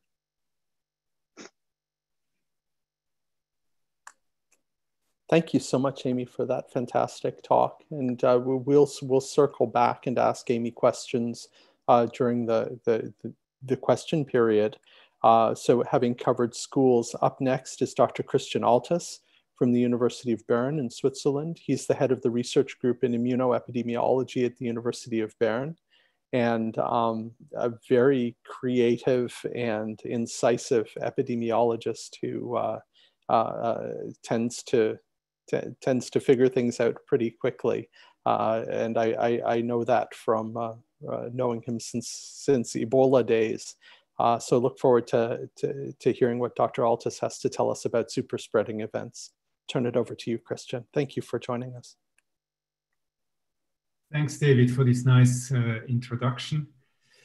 I got invited to this conference a bit on short notice and was asked to present my thoughts and insights on super spreading, which is something we have worked on in the past and now also during this pandemic. And I hope to give you a bit of a rough overview that then leads maybe to the panel discussion for further elaboration. Next slide, please. So I'd like to start with this article that maybe some of you have seen from Kai Kupferschmidt, a journalist for Science Magazine, who will join us for the panel discussion pretty much 2 months ago. I think this was an excellent article summarizing a bit our knowledge and the evidence that we have for super spreading events for coronavirus. So that's highly recommended. Shown here a picture from a meatpacking plant that at that time have been shown to be amplifiers for SARS-CoV-2 transmission and many other events that we've seen or heard of as well from countries around the globe. Maybe you remember these super spreading events that have been observed less in schools, certainly, but more in singing lessons as well, sport lessons, gyms. So that's the evidence that has been collected from different countries. And through some more proper analysis, we basically try to understand how we can quantify these effects. Next slide, please.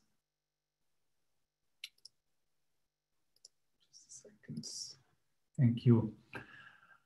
So this graph comes from Austria, from the Austrian Agency for Health and Food Safety. They have published quite a nice analysis early on during the outbreak that began in Europe in February and March, April of this year. So that's one of the early travel-associated transmission clusters in Austria. So with the first case being an import from Italy that went to Austria and then basically initiated a transmission chain. So that's data from the early days of contact tracing, when that was still manageable, and then sort of before the lockdown, or during probably the first days of the lockdown in Austria. That's sort of the data we are quite interested in when we try to understand the variation in the number of infections that are caused by single infected individuals. So we see these single index cases that can infect up to 5 or 10 people, or maybe more sometimes. But then we also see a lot of dead ends, so people who don't transmit further. That can, of course, either be due to the fact that the secondary infections cannot be found. Also because strong non-pharmaceutical interventions like the lockdown started, so there was less opportunity for transmission. But of course, these can indeed be individuals that just by chance or by the circumstances do not transmit further. And again, we want to understand and quantify basically these properties of transmission. Next slide, please. So that's a slide I did for comparison to basically illustrate the variation in the number of secondary cases that can be generated by different types of infectious diseases. And mathematically, we try to quantify that with the so-called overdispersion parameter K, that basically describes the dispersion that we have in a negative binomial distribution. So what we do is we count the number of secondary cases that are infected by index cases. So that can either be 0, 1, 2, 3, 5, or more like 10, 20, or even more. So on the right side of this panel, we have the situation for a K value of 1, which we often consider as sort of the default scenario or the null hypothesis. So these are infections that typically have quite efficient transmission, smooth transmission chains. So we see here 10 index cases, and the ones in gray, they do transmit further. So these 10 index cases generate 20 secondary cases that corresponds to a reproduction number of 2. So the average number of secondary cases is 2. But of course, there is a lot of variation. So we see people infecting 1 person, 3 persons, 2, and then even more. So even in this sort of default scenario, we find that 3 out of these 10 cases do not transmit further. So about 30% of people would be expected not transmit. So that's quite standard and normal. That's to be expected for typical infectious diseases. And we believe that roughly reflects the situation for influenza. Then on the very left of this scheme, we see the situation for a K value of 0.1. So the overdispersion parameter is much lower. These are values that are typically found for especially emerging infectious diseases like Ebola, the first SARS in 2003, but also MERS. And here we see this huge variation in the number of secondary cases where actually the majority of infected individuals do not transmit at all. So in this case, that would be 70%, 7 out of 10.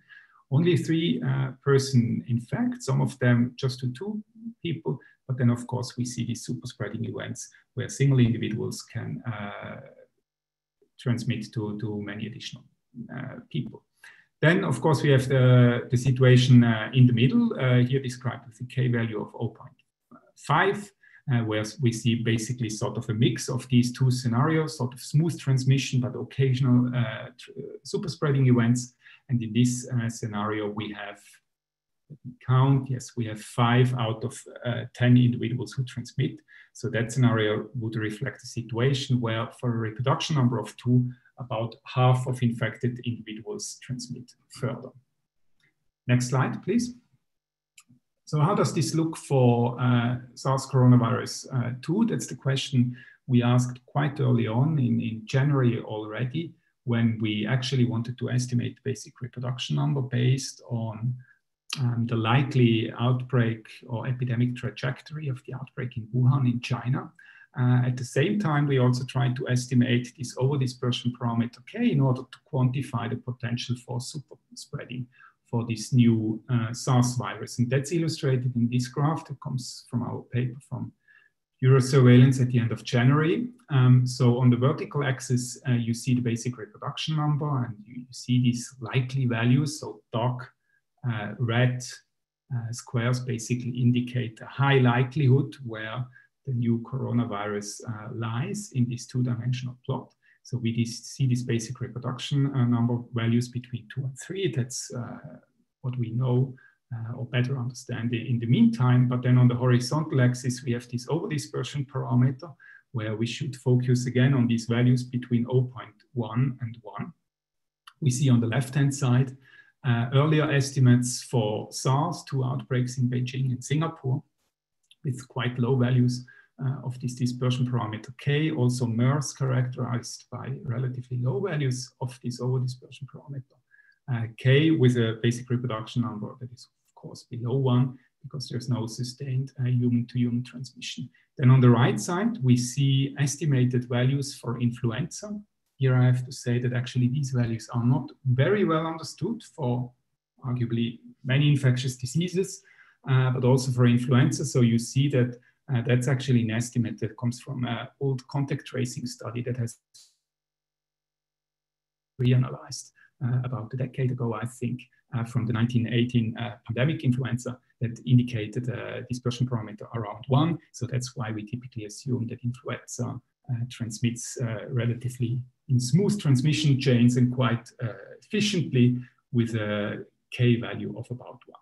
So the summary from this graph is that while the new coronavirus is compatible with sort of SARS and influenza transmission in terms of super spreading events, it's probably quite likely that it lies somewhere in between. Next slide, please. That's a summary of more studies that looked at this value and tried to estimate it. So the first study, as I've mentioned, from our group at the University of Bern, where we estimated this K value at about 0.5, of course, with quite a large confidence interval. So we didn't want to go too much into that at that moment, but with the publication of newer studies, actually, it looks like this value was probably quite spot on. So 2 additional studies that have been published, one in Lancet Infectious Disease, one I think still only available as a preprint from the research group of Gabriel Leung in Hong Kong.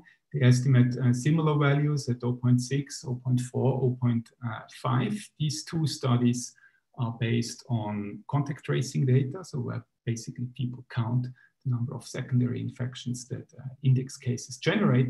And then also worth mentioning the last study by people from the London School of Hygiene and Tropical Medicine. That's a bit an outlier. They estimated quite a low value for this overdispersion parameter, so which would be more similar to what we've observed for MERS, SARS, and Ebola.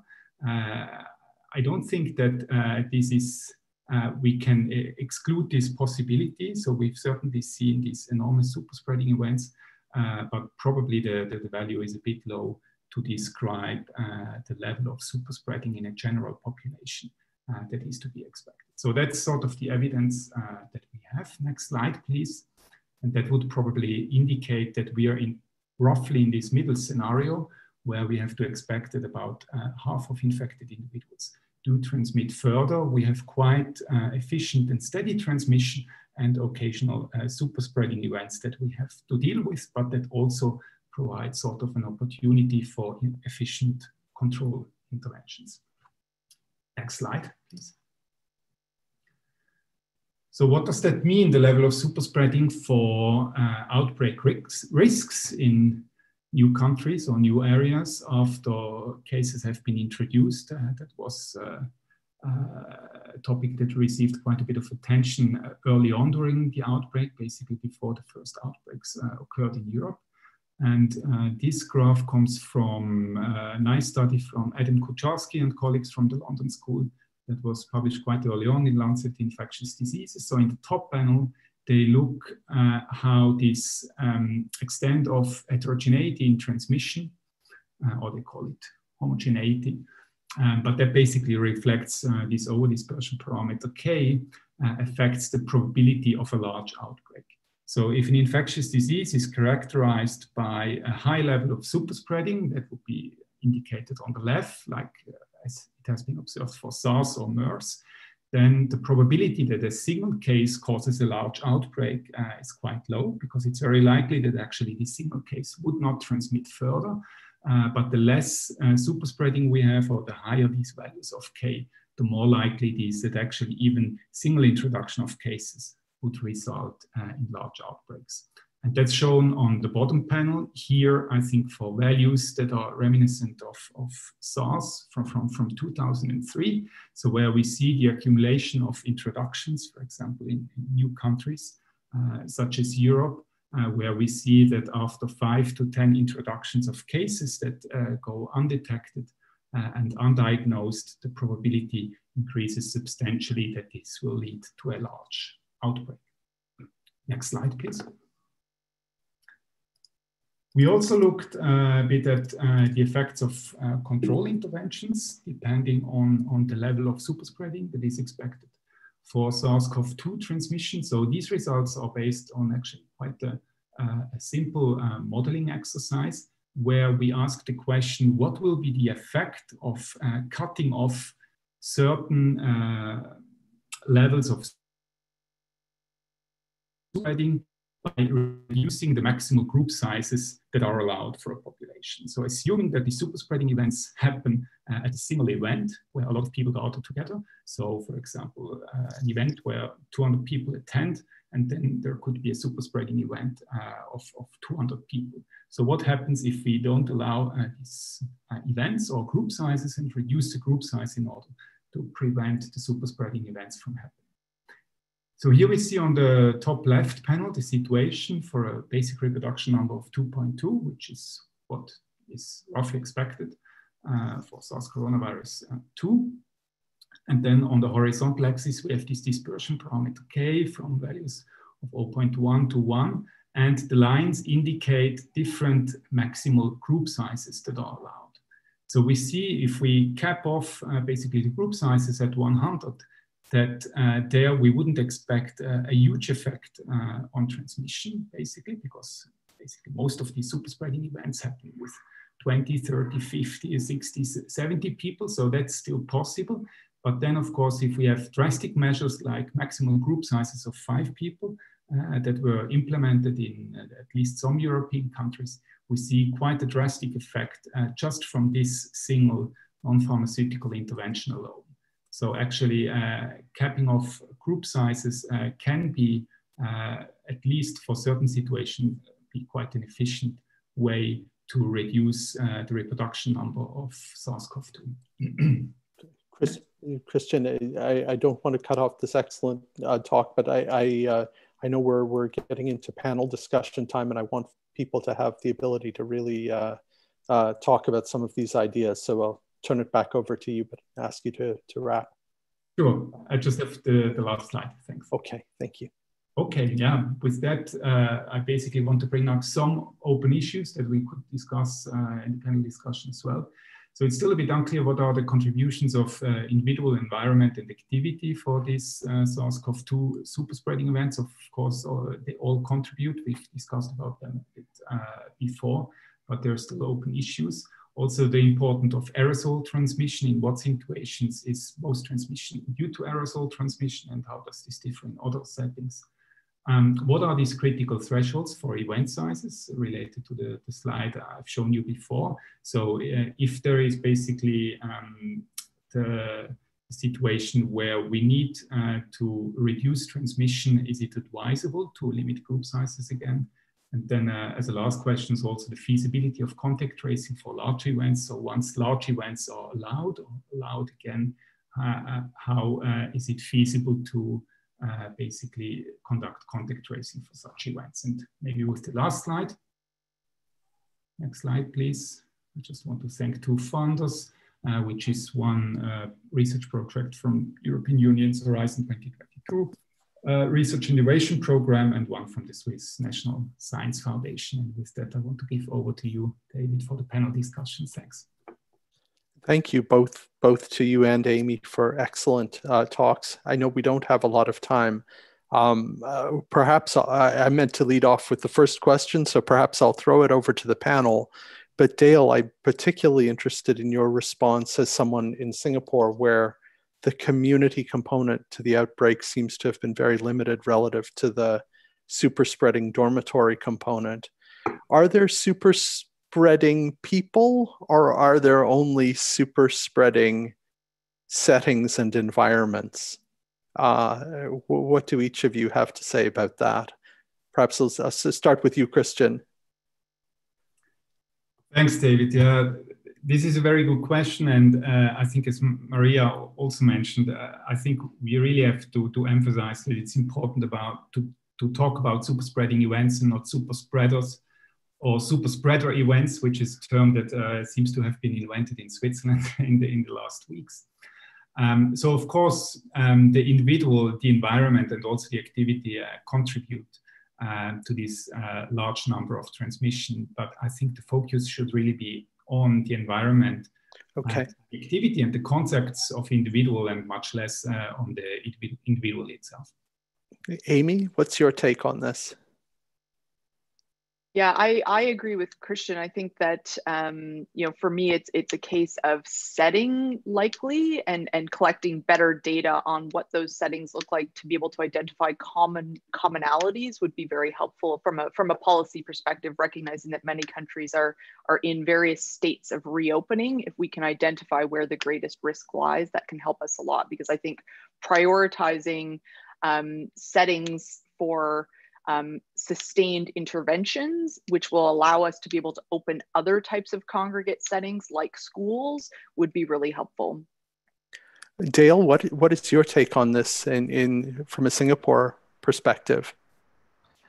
Oh, thanks, David. I'm not sure it's a Singapore perspective. I think, as everyone else is saying, it's a super spreading event is an outcome of lots of things. It's the person being infectious or in the right stage of infectiousness, probably having good enough symptoms, and being in a crowded environment for a prolonged period of time with poor ventilation. That should just about wrap it up.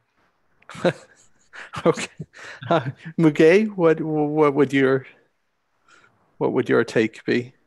Yeah, I mean, me and my colleagues in our team have reviewed a couple of super spreading events, trying to come up with an understanding. So I agree that there are different dimensions, and definitely environment is important, but also, for example, time spent together.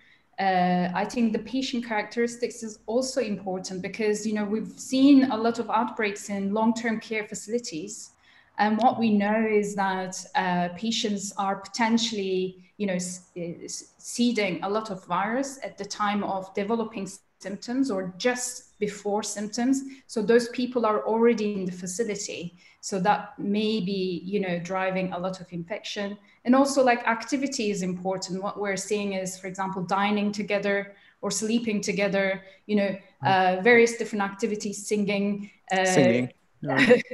Can also, bring different dimensions to the risk. The most marvelous recent piece of public health guidance I've seen in Japan was you can go to the amusement park and ride a roller coaster, but you must not scream. Which seems like Japan would be the only country where people would actually be able to comply with that, I think. Kai, you've oh, sorry. On our train system, our commuter train system, it's wear masks and don't talk, and really? don't even talk on the phone. You're not allowed to talk on the MRT.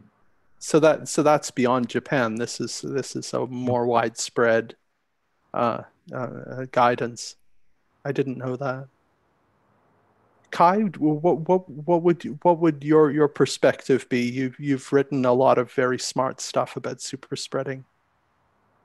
Thanks, David. I mean, I think I mostly agree with what's been said. I mean, the one point I would add, I mean, specifically if you look at Singapore, I mean, we do know that there are vulnerable populations, basically blind spots. And when all of these things were, I mean, when people were doing these public health interventions, I think in a lot of these places they kind of overlooked some places. And I think some of the super spreading events that we've seen in the last months, we can really put down to that. I mean, it's, this is something that we could have done better and we should have done better, I think. So that's a very specific thing. And in Singapore with the migrant workers and the dormitories, I think is an example of that as far as I can tell. I don't know the situation in Singapore well enough. I mean, the other thing I would just say is, I mean, the difficulty as a journalist with all of this, of course, I mean, it wasn't discussed much in the beginning. And, there is always this question, what does it mean in terms of how people should behave? And for me, it's been very difficult. I mean, after I wrote that piece, I really wanted to write a follow-up piece saying, okay, so now what does this mean? How do we need to change what we do? Right. And what does it mean for the individual? And it turns out we don't really know it that well.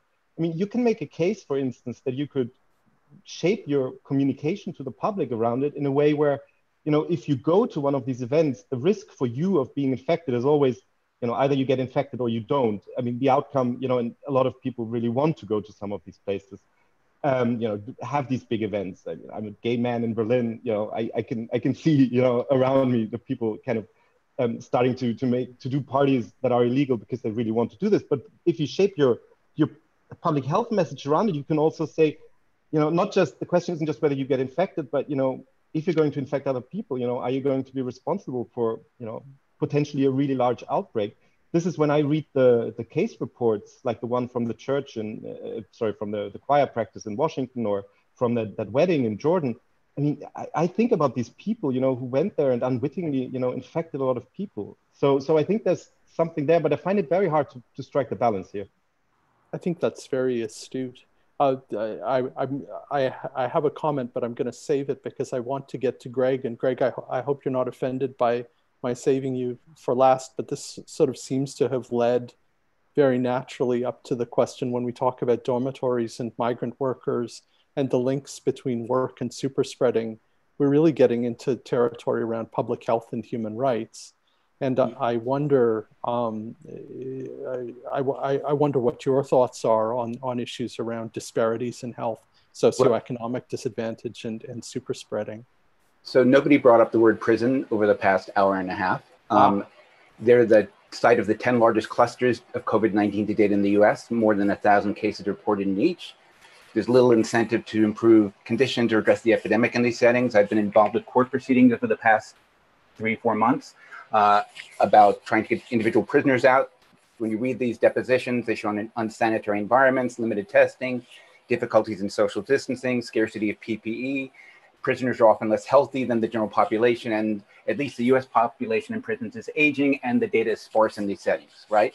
These are institutional sites for super spreading, and we just basically don't discuss them, and they don't get research because it's hard to do. The other thing is that people experiencing homelessness, people use drugs.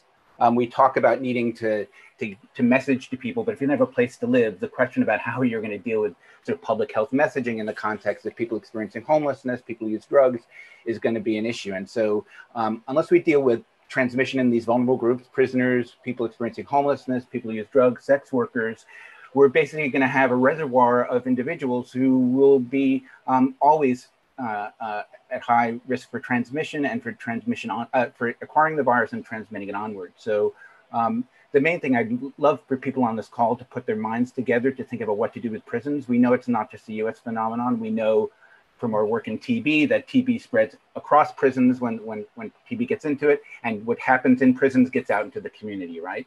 Look at the genotypes of TB in prisons and outside of prisons in Brazil, in Moldova, and other places.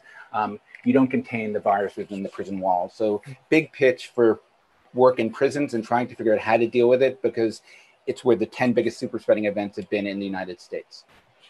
I'm going to follow that up. I'm not sure when they're going to pull the plug on this discussion. I'm just watching the text box to see when we have to end.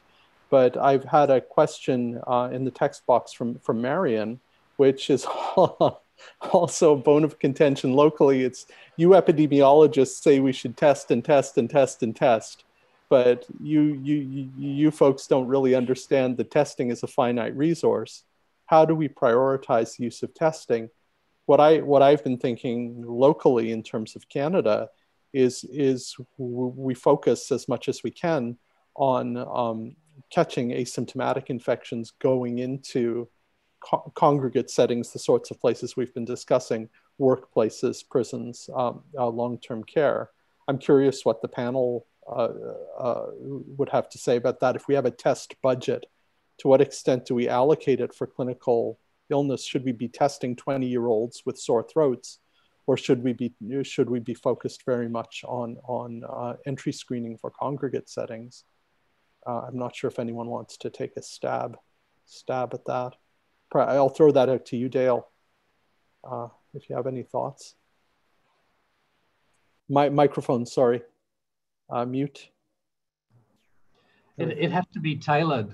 It depends whether you're really trying to stop transmission or whether you're trying to protect the older ones. Certainly in our dorm outbreak in Singapore, the scale was enormous. It's still going on. It's been going on for 3 months in terms of super spreading events. And when the serology is released, you're going to see that there was a lot more people than were diagnosed. But a lot of the strategy was involved getting anyone over 45 out. And maybe that could be a prison strategy as well. You know, you have to be strategic. And I think that's a large portion.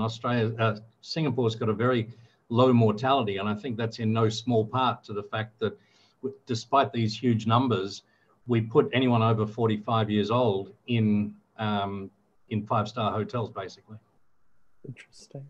Can we sort of transition from that? I'll ask one last question in view of the time, but I think I might throw this to Amy and to Greg, because I know they've both been interested in this. Go from prison environments for disadvantaged folks to sort of prisons for highly advantaged folks. Any thoughts on university dormitories and university reopening? Amy, what are your thoughts on how we keep dormitories safe at university campuses? Yeah, so that's been a big question across all campuses, and here on our campus, I know that I early on expressed strong concern about the risks of filling our dorms to capacity, including double rooming with roommates and all this sort of stuff, which initially was the original thought. Some settings, especially in the US, have talked a lot about testing quite extensively in that setting. In Canada, that has not gained the same traction that it seems to in the US. And so, I mean, for me, I see it as a big risk. Every university seems to have adopted a somewhat different strategy or way they're going to manage it. Here at Guelph, we have opened the dorms only to students who essentially have nowhere else to go, which will keep us at quite low capacity. Which hopefully will be beneficial in terms of mitigating risk in that sort of congregate setting, because I do think, all the infection prevention and control we can try in that setting is probably going to be problematic if we fill it to capacity. Greg, what are your thoughts from a country that has a bit more access to testing for campuses than we do here in Canada? Well, we don't actually test very many people in the US, but remember we have sort of fulminant outbreaks in 24 states in the US, Florida, Texas, Arizona. I don't see how you can open up universities in those contexts. We have talked a lot about testing. David Peltiel here and Rochelle Walensky up at Harvard have talked about testing twice a week, everybody on the campus. I think it's going to be a logistical problem for Yale and for everybody else. But these are young people, and we're expecting them also to be able to social distance, to wear masks, and do all these things that risk-taking 20-year-olds do. And so it's up to university administrators and people who have some control over the environment to set protocols and to make opening decisions and not lie all the blame on what students are going to be able to do or not do when they get to campus. So I'm not a big fan of opening up this fall. I think we're just going to see outbreaks in September and October that are going to set chaos in motion on many campuses in the US. Could I ask Kai and Christian if either of you have any final words to add to this discussion? I think, unfortunately, we have to end. I feel like we could probably go for another hour. Kai? Well, really just, I mean, the thing that struck me when I wrote the article was how few, really good contact tracing studies we had early on of super spreading events. I think there was a window of opportunity early on before contact tracing was completely overwhelmed. And I think that was missed. So I really hope that we can understand it a lot better now. One of the things that I'm really, still curious about and trying to understand is, since we're talking about stuff that's based on behavior, that's based on setting, this is so different from country to country. That's something I've learned in the last 10 years in my job, is that it's not the pathogen, it's human behavior, it's society. And so, really we need, for all these different countries and settings and cultures, we need really good data on how it is spreading there, and not just take, what Japan is doing and say, if we do this, it works here. Fair enough. I'm chastened. Christian, last short word to you. Yes, I can only underline what Kai just said, that I think globally we sort of missed the opportunity to study this phenomenon due to the various lockdowns that we had. And I think now it's very critical that through contact tracing in different countries and settings and populations, to really gather this data carefully, really understand where transmission is happening, and then really make local recommendations for response. And I think that's very critical for all countries now. It's with great regret that I'm going to end our panel discussion, because I want to keep talking about this. But we have some excellent additional talks coming. So I'm going to turn the microphone back over to my co-chair, Dr. Koopmans, and I will mute myself and thank you, because you are eating into my time. So I know, and I don't want to, yeah, bye-bye. No, but an excellent discussion. I think in listening to the discussions, I think what is important is to go back to the question on what research gaps do we see. It would also be great if all the different panelists keep thinking about that and send us their input. So, but for sure, very detailed, meticulous outbreak investigations that include the building scientists, that include genomics, that include serology, to really unravel some of these situations seems critical. So in this last session, we are focusing on well, it's titled Non-Pharmaceutical Interventions, but it is trying to get at some of this innovative ways of interfering and understanding information flow, for instance. So we will start off with two short talks. The first one from Danielle Remondini, who is a professor of physics, if I'm correct, Danielle? Yes, exactly. Yes, from the University of Bologna, and who has been working on the infodemic element, and particularly also trying to understand how the infodemic may hinder actually proper public health interventions. Over to you, Daniel. Okay, so I have to thank the organizer for inviting me. I'm not an epidemiologist, I am a physicist, so I'm much more involved in data analysis with rather, I say, basic knowledge on epidemiology. So please, with the next slide, just a quick introduction. We come within this project VIO, which is on detecting and monitoring epidemics spreading. I am involved in the modeling work package because I'm more into data analysis. And we are trying to applying tools from machine learning, bioinformatics, and network theory to these topics. In particular, in collaboration with another partner of VIO, which is Professor Marcel Salaté from EPFL, we started, due to the events surrounding us, to deal with data extracted from the Twitter social network. Please, with the next slide. So what we did was to collect tweets associated to coronavirus through selected keywords in English language in the period from January to May. And what we got was about 270 million of tweets that were mapped into a network of about 23 million users. And 176 million links that correspond to retweets of tweets between users. What we observed was a really, let's say, unfair distribution with less than 0.1% of users collecting almost 80% of the retweets. So we can surely talk about relevant influencers, as they speak in jargon, with a relevant role in diffusing information, opinions, but also feelings about COVID. Next slide, please.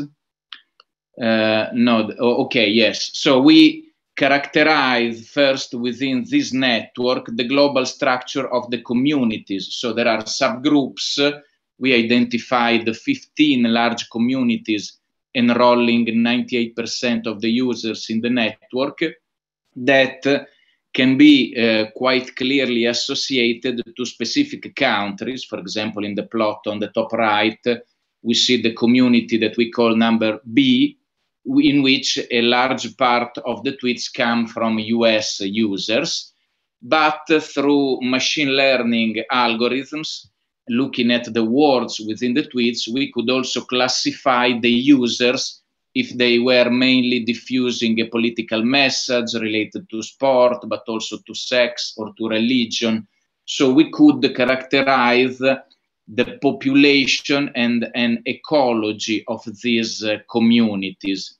Some of these could also quite clearly associated to the diffusion of fake or plot-related messages. Some of these users, for example, were blocked by Twitter himself because of their messages that were not allowed by Twitter communities.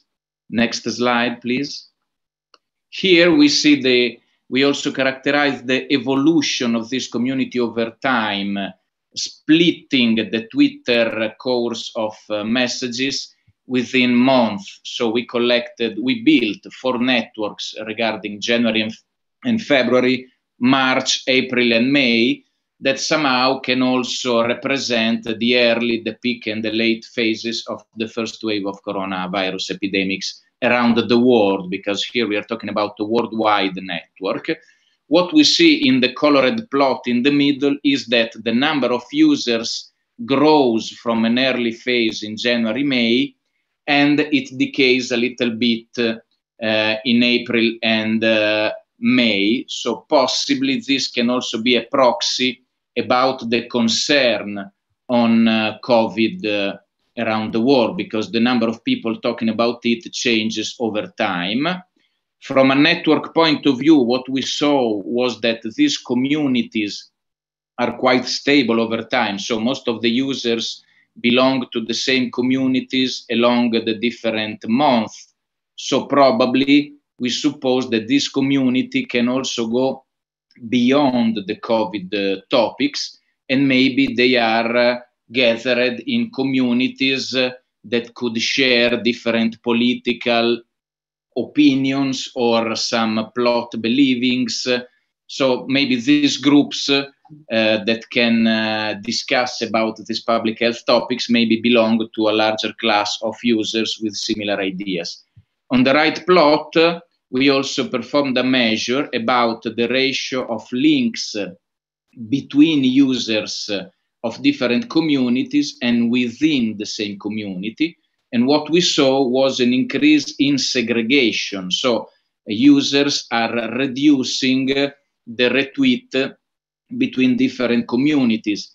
And possibly this is not good in terms of the health of the ecological system of this Twitter network, because when communities segregate more, typically they just amplify their own opinion, and this can also be a possible negative aspect, because there is no exchange of opinions with people with different ideas. And this segregation is very typical of social network, in which also algorithms tend to segregate people or aggregating people with similar interests and opinions, because the number of likes and retweets tend to increase, and this is advantageous. Daniel, can you Yeah, this is the last slide, please, and I'm finished.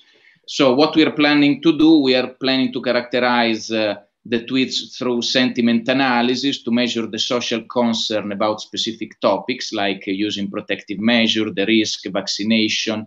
And we try to monitor these infodemics also because maybe some possible intervention could be thought, like to favor the intercommunication or to identify fake news and messages and probably counteract with some specific spreading of more reliable information. Moreover, of course, this analysis could be done also at a country level using, in that case, specific languages. Okay, so that's it. I acknowledge the VO European project that allowed the beginning of this analysis and this joint work with many really valuable partners. Thank you. Great, thank you very much, Danielle. Of course, I know your work and I'm always impressed by it, but a very also new field that we need to start to understand.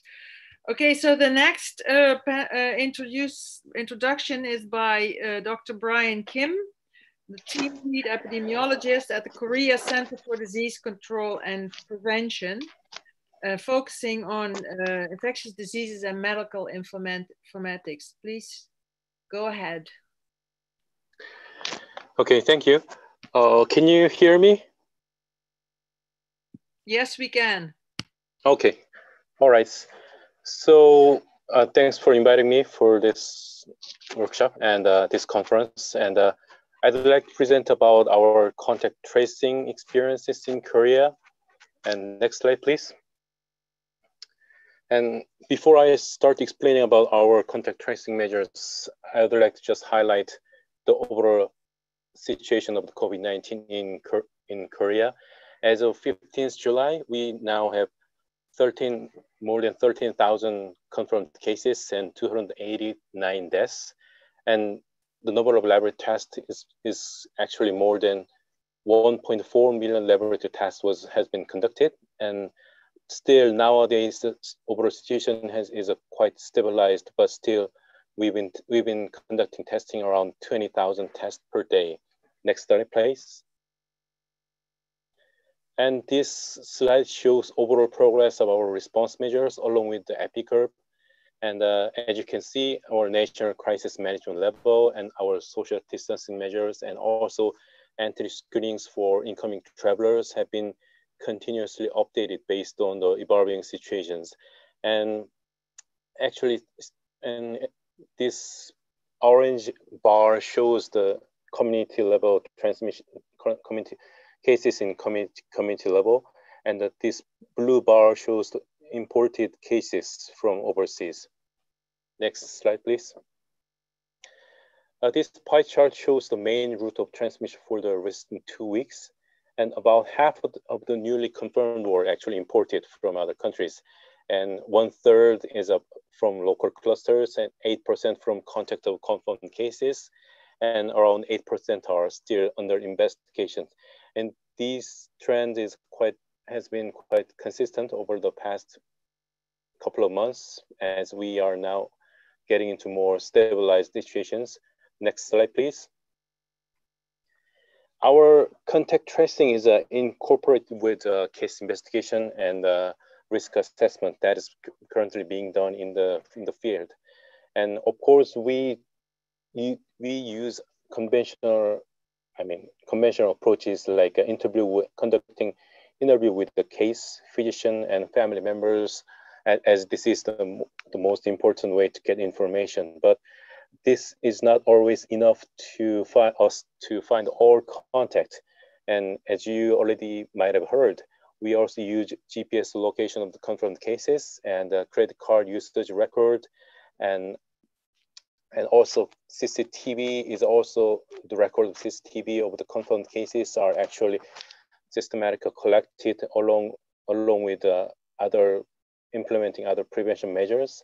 And once we identify the location of those confirmed cases, we visit those places to check the closest CCTV record and to find additional contact.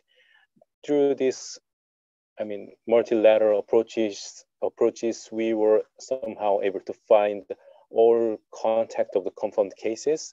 And we initially classified contact into two, actually close or casual. But because as the number of contacts has expanded quite significantly, so we are just using home quarantine measure regardless of their level of exposures. Next slide, please. And we are actually developing epidemic investigation support system, which is now called EISS, and through the collaboration with the other ministries. What we are trying to do here is that we are trying to automate information gathering processes throughout epidemic investigation and contact tracings. And we are also hoping to integrate the analysis module into this program to support quick decision making as well as to provide more systematic geographic information. And this system is still under development and still has a very long way to go in terms of until the use in the real response. Next slide, please. And this slide shows what we found in the Itaewon nightclub outbreak. And as you can see, we identified 7th generation of virus spread in a relatively short period of time, which is about a month. And as you can see in these examples, we were somehow able to find this, generations of outbreak in one big, huge outbreaks. Next slide, please. And as we are discussing super spread event and potential way of transmission of COVID-19 today, I actually added a couple of slides, and we found some confirmed cases who were infected while they were out of 2 meters range physical distance from the confirmed cases. And this is the map of a singing room, and the red star is the index case here. And we found another 2 cases from other room, which is number 8, and which is a bit distant from the room of the index cases. Based on our case investigations, they did not know each other, and that there was no kind of physical contact between them. So, this is one of the examples that we found that, droplet transmission cannot fully explain the whole transmission of COVID-19. And next slide, please. Can you come to a close? Yes, this is the last slide, yes. And this is the last slide, and these are actual cases. And as other presenters and panelists already have mentioned, this super spreading event is relatively common in closed, and especially in closed, crowded, and close contact settings. And as you can see, just single case can lead to huge number of, other secondary and tertiary transmissions and sporadic outbreaks. So finding contact in very rapid, timely manner is always a key issues in containing this spread of this virus. And so this one slide is one of the good example of the showing that, COVID-19, the highly transmissible characteristic of the COVID-19, and so yeah. That's next slide, please. Yeah, that's the end of my presentation, and thank you for your time. Okay, and thank you for your presentation. We all have been following the successful tracing of cases in Korea with, I think, with some envy here and there, but we will discuss it. Our final speaker is Dr. Charles Haas. He was introduced, or Chuck Haas, yeah, well, both. He was introduced before, so please go ahead. Thank you, and thank you for the invitation. Next slide, please. So what I want to introduce to you is a different way of looking at the disease transmission process, which I think is complementary to epidemiology, medical, and social science lenses, and that's the lens of engineering, and risk assessment. And I think all the approaches, as was stated earlier, really need to work together. Next slide. So the way in which I approach a problem such as this is think about the pathway from initial source of the infection, in this case, a infected individual, whether symptomatic, asymptomatic, or pre-symptomatic, fate and transport of the emitted pathogens in the environment, getting an estimate of exposure to receptor, another individual who might be susceptible, and then looking at the probability of an adverse outcome or a secondary infection from that exposure. Next slide. Now, what I want to walk you through is what we know and what we don't know about each one of those particular components. We certainly have a sense that respiratory ejecta can behave as a source.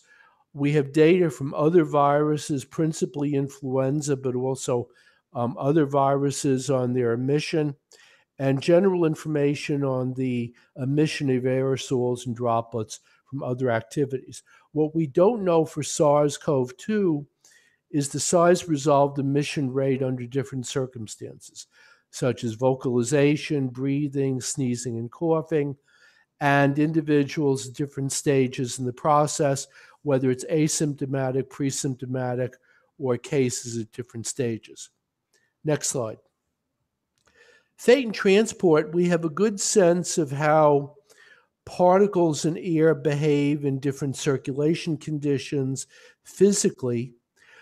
We don't have an understanding of the specific decay rates of SARS-CoV-2, or I should say a complete understanding. There's some basic data that has been collected, but specific decay rate behavior as a function of temperature, humidity, and within different suspending body fluids, which may modulate decay rate in the environment. Next slide.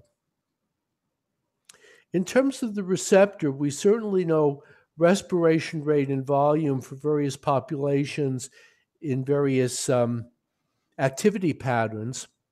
What we don't have an understanding on are critical compartments for the initial infection or the in vivo processes from a kinetic point of view. However, we do know potentially what deposition rates on mucous membranes might be, as well as the inhalation volume. Next slide.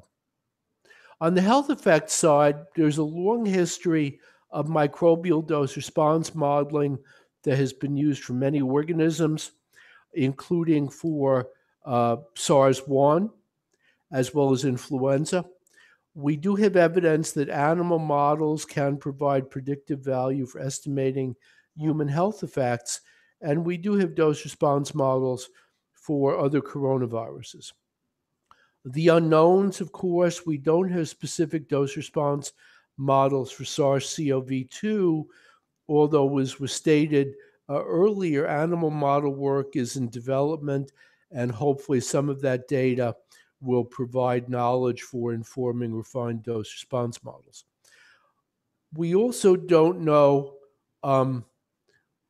whether or not existing dose response models corroborate what has been observed with attack rates in epidemiological investigations. Next slide. So I'll put you back in time, Marion, finishing with some of my generic funding for microbial risk assessment work. I think there's a lot of opportunity for microbial risk assessors and people with an engineering mindset to collaborate with the epidemiologists and the microbiologists going forward to help understand the entire picture of this elephant that we're faced with. Thank you.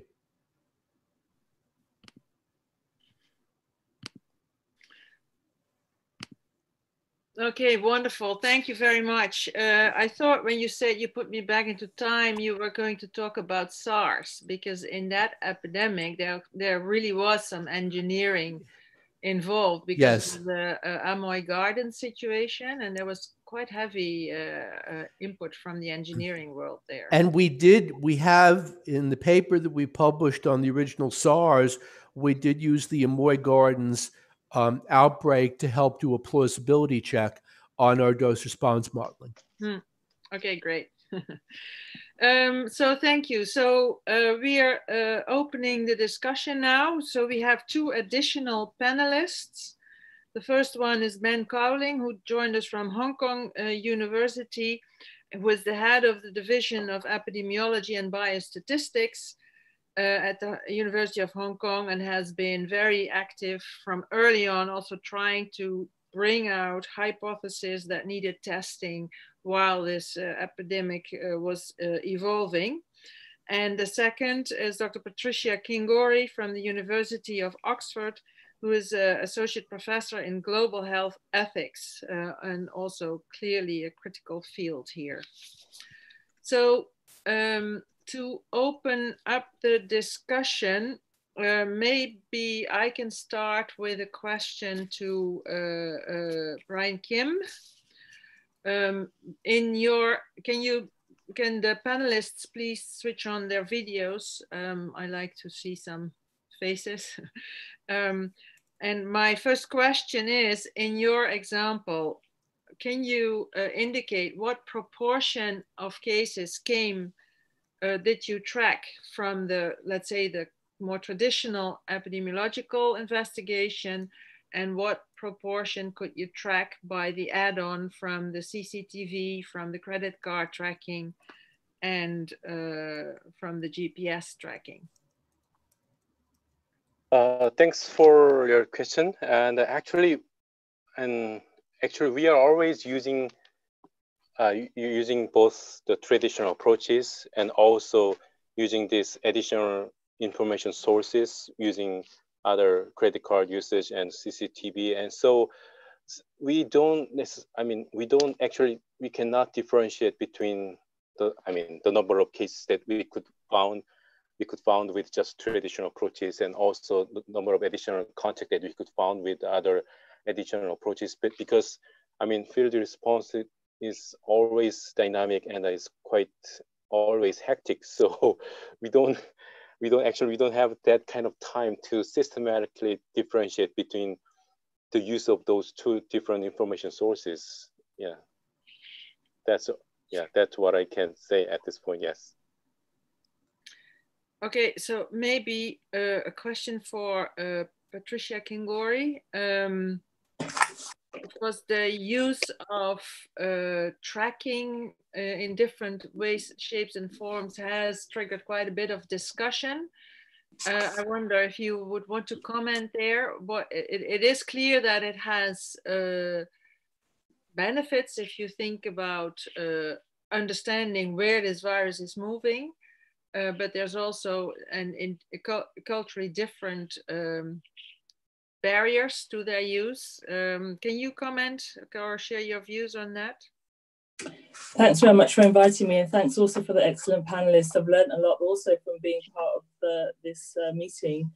I think the idea of tracking is really important, and it's also one of those issues that really highlights the value of having not only ethicists, but social scientists embedded in these projects from the very beginning. What we know about the use of things like mobile phones tracking is that when we look at them in different contexts, they look very different. So in particular, drawing attention to Susan Erickson's work, who did some work in Sierra Leone, looking at the tracking and tracing in Ebola. And what she found was that people use their phones very differently. So in one particular context, you might imagine one person owning a phone, and so that phone can be used to track and trace that person. Whereas in other contexts, people have multiple SIMs, share phones are used very differently. And so that's a really valuable insight that we can get from social scientists, the ways in which phones as a mechanism to detect or trace can look very differently in different contexts. So that's on the social science aspect. And then when we start to look at some of the ethics, again, if these ideas are embedded and the collaborations include ethicists from the beginning, we start to look at things very differently. So something that looks like a completely ethical approach can be very unethical in different contexts and involving breaches in people's privacy. So I think that what I'm advocating here is that that different disciplines are involved in conversation very early on, because some of these interventions can't necessarily travel across different contexts in the same way. So maybe a follow-up question from me, because I think this is part of our challenge, isn't it? So we've heard that now also with outbreaks, super spreading events are so different, so situational, and how you can really understand what is going on is so local and requires local knowledge, local ethical context, and so on. Is it even possible to come up with like generic research questions that really would help us, you know, make big steps forward that would work in all these different contexts? Is that even possible? Or should we just be saying, funders, please just fund the basic public health work with all it takes? And that's one of the key components. Over to you, Patricia. Well, that's a big question. I think, you know, my experience certainly working as part of the National Council of Bioethics, and we did a report that came out earlier this year, which was examining global health emergencies. One of the things we found was that people really want to be able to have something that works locally for them. And most people want to have buy-in and a say in what these research and interventions look like. So whether they're generic, whether they're public health, they want to feel that this is something that can work in their context. And that's really important. So something devised in the UK to be implemented in Belgium won't work if the people of if people in Belgium don't feel that it's for them. So that's really important. Okay, thank you. Ben, maybe you would like to weigh in here, or feel free to comment on any of the things that you've heard. I think contact tracing helps a lot. We've seen the presentation from Korea, also our experience in Hong Kong, that contact tracing is really useful to get ahead of the virus. And it's a more efficient way to intervene for public health authorities than mass social distancing, even to the extent of lockdowns.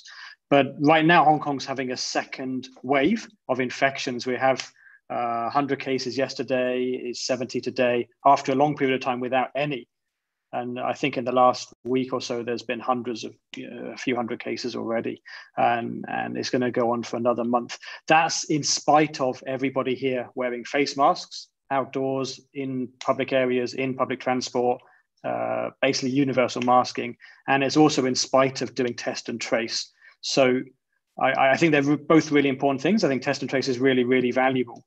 But at the same time, we can't hope to stop the other public health measures when we ramp up testing and contact tracing and quarantine and so on. That's my observation from Hong Kong right now. So I guess one of the questions throughout would be, is it possible to get more bang for the buck by using, for instance, the information that David talked about and that you of course also work on? Can we learn that maybe from sort of tracking people's behavior, so that it immediately is there the moment they are diagnosed, and say, okay, this is a high risk? Yeah, if it's possible. I think the other important thing to note about super spreading, I think super spreading is the universal phenomenon. It just hasn't been recognized in many parts of the world. I think it's going on everywhere. And what that means is for contact tracing, you can get ahead of the virus by looking to see who might have been infected by a case. But you can also look the other direction and find these super spreading events that maybe you weren't aware of. You can link together separate groups of clusters, separate groups of cases, and look for the common factors, the super spreading events. And then from doing that, go forwards again to find lots of other cases that you might never have been able to recognize until you associated them with a super spreading event. And that's been useful in Hong Kong. I know it's been useful in Japan, and could well be an important thing elsewhere. So I guess this has been striking. I'm a bit of a One Health person, but this is a veterinary way of thinking.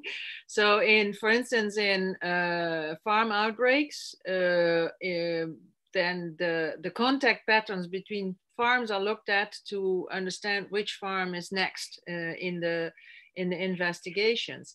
So given all the sort of the barriers to in terms of privacy, do you think that with some of the new tools and science, that would be possible in a more or less safe way? Let me put that question before Daniel. Would it be possible to use the insights that you, for instance, get from social media to have a warning or more an idea of the network of dispersal? Sorry, I was answering to another question about the difference of local and global influencers. Of course, our analysis was global because we were using English language. So it is also hard to characterize the timing of the messages because, of course, we have different countries all over the 24 hours in the world. So an exact mapping between events and the response on the Twitter network is not so easy. I think it is possible to apply the same analysis at a local level. For example, we are doing it with Italian language related to Italy. In that case, you could try also to correlate also in time crucial events found on the news or related to public health and the response on the Twitter. So to see if there is a delay, if there is some possibility, not of prediction, but at least of early detection. Another interesting concept is about who is spreading trusted and fake news. There is a clear segregation of these groups and probably at least monitoring or maybe some intervention could be relevant to reduce the impact of fake news or negative opinions, for example, regarding vaccination or applying these measures to counteract using the masks and so on. So yeah, Twitter can provide useful information, maybe not all of the possible information, but other social networks are not so easily explorable and other data are not allowed to be studied, for example, in Europe. So there is a great difference also about the data that you can deal with in different countries, because yeah, intersecting different information would surely be better, but I don't know how many other data we will be able to intersect with Twitter. So the answer is country specific, I think. Yeah. So maybe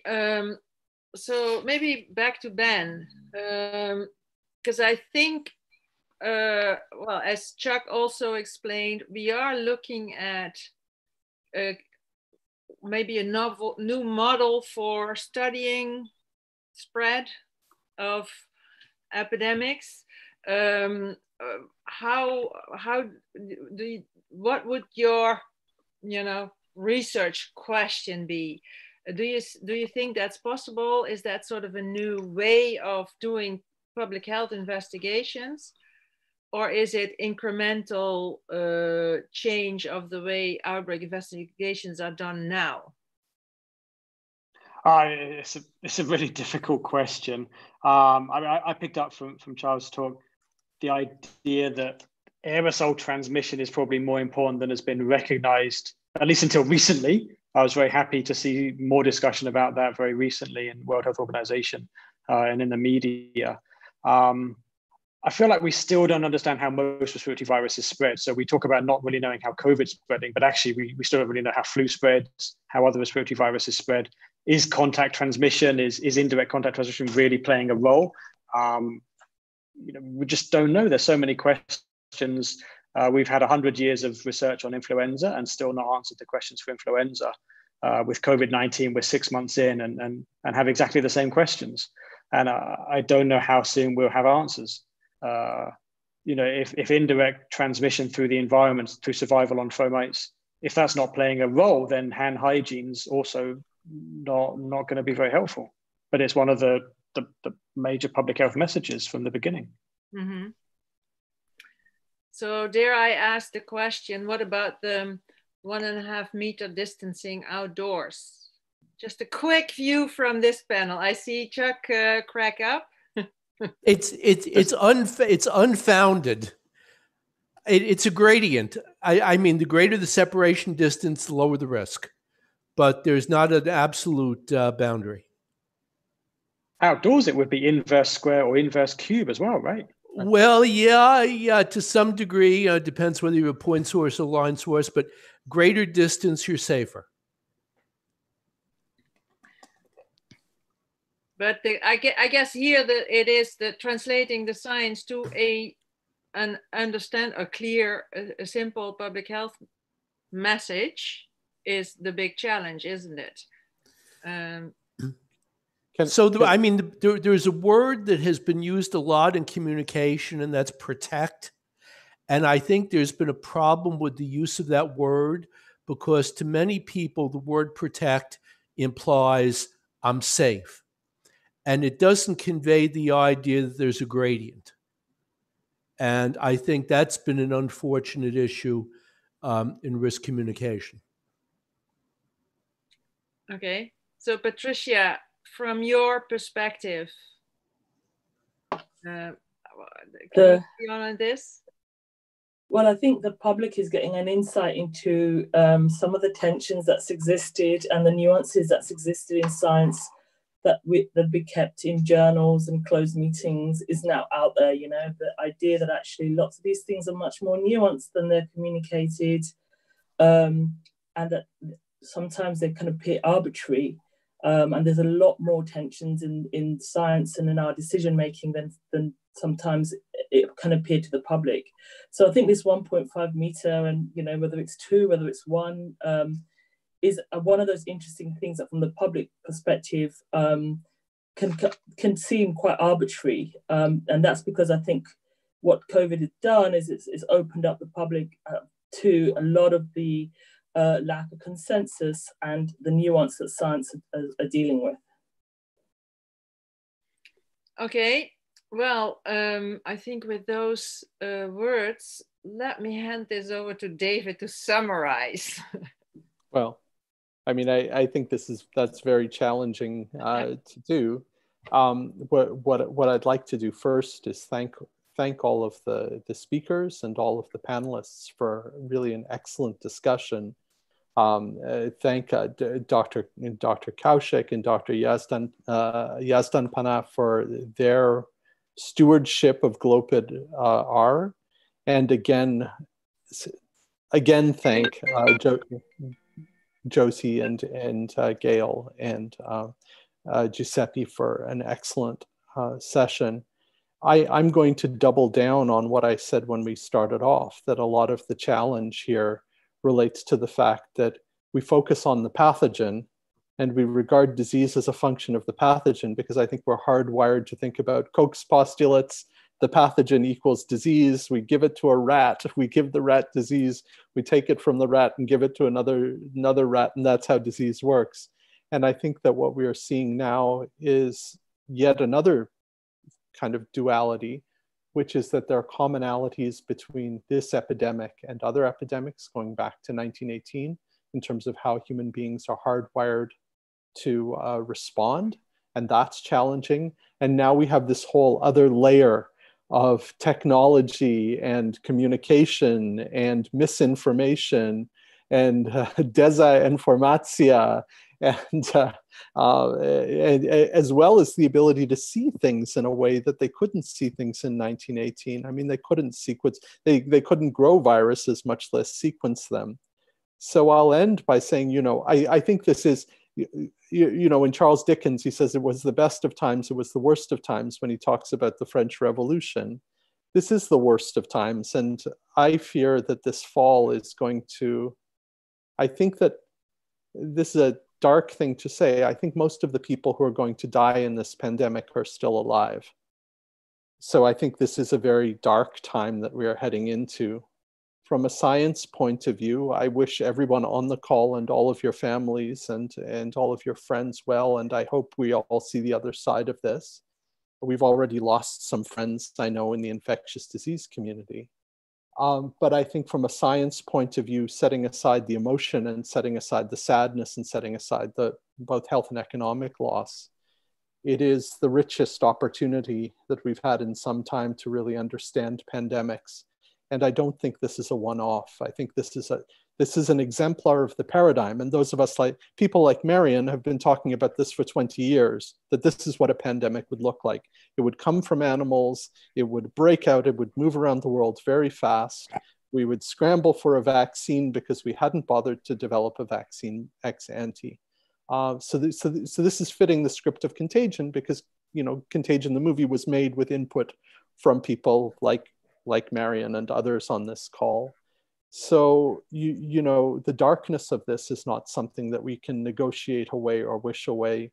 And I think that those of us who work in science, and I consider epidemiology as science, those of us who work in science need to make the most of this very dark time and learn as much as we can, because I don't think it's the last that we'll deal with in our lifetimes. But thank you, everyone, for what a wonderful way to spend the morning in Canada, or I suppose the afternoon, where many people are, hopefully not the middle of the night. Although I think for some people it is the middle of the night. Thank you so much. Thank you, David. Thank you, Marion. So I have to say that this session was really extremely important, extremely interesting. Although, David, I probably agree with your conclusion that this is that we have difficult times in front of us, not only behind us, but in front of us. But I think that we should still have some hope to try to change things. If not, without hope, we cannot actually continue. So we should have some hope. Anyway, thanks a lot to everyone. Thanks really to all the panelists, to all the presentators, and all those who attended. We have almost 200 people who attended this meeting, which is a lot, and very high level discussions. I personally learned a lot. So just to let you know that we have 2 additional sessions now, the session 4, which is tomorrow at the same time, which is on social sciences. And as we learned today, it will be extremely important also for the future. And we will have a panel discussion on Thursday. As always, Marion say, we should do the cross-cutting, we should do transdisciplinary, and that is what we're going to do on Thursday. So please be there. Thanks to everyone, also to Charu, to Gail, to Josie, huge work, and see you on tomorrow or Thursday. Charu. Thank you so much. Thanks, Justin, and thanks to the co-chairs. Wonderful, very stimulating discussions. I'll just join everybody in thanking and invite everybody to come back. These sessions are continuing, and we have a great summary discussion panel coming up on Thursday. So thanks, everybody. And, you know, I'll end maybe on a cheerful note, David, to take away from the dark times. You know, Mike Ryan said at the end of WHO meeting that some of us might have trained for this moment all our lives, and some of us might actually make a difference. So let's hope that all of us working together will actually make a difference, and maybe we'll lighten some of the dark times. Take care, everybody, and enjoy the day. Bye-bye.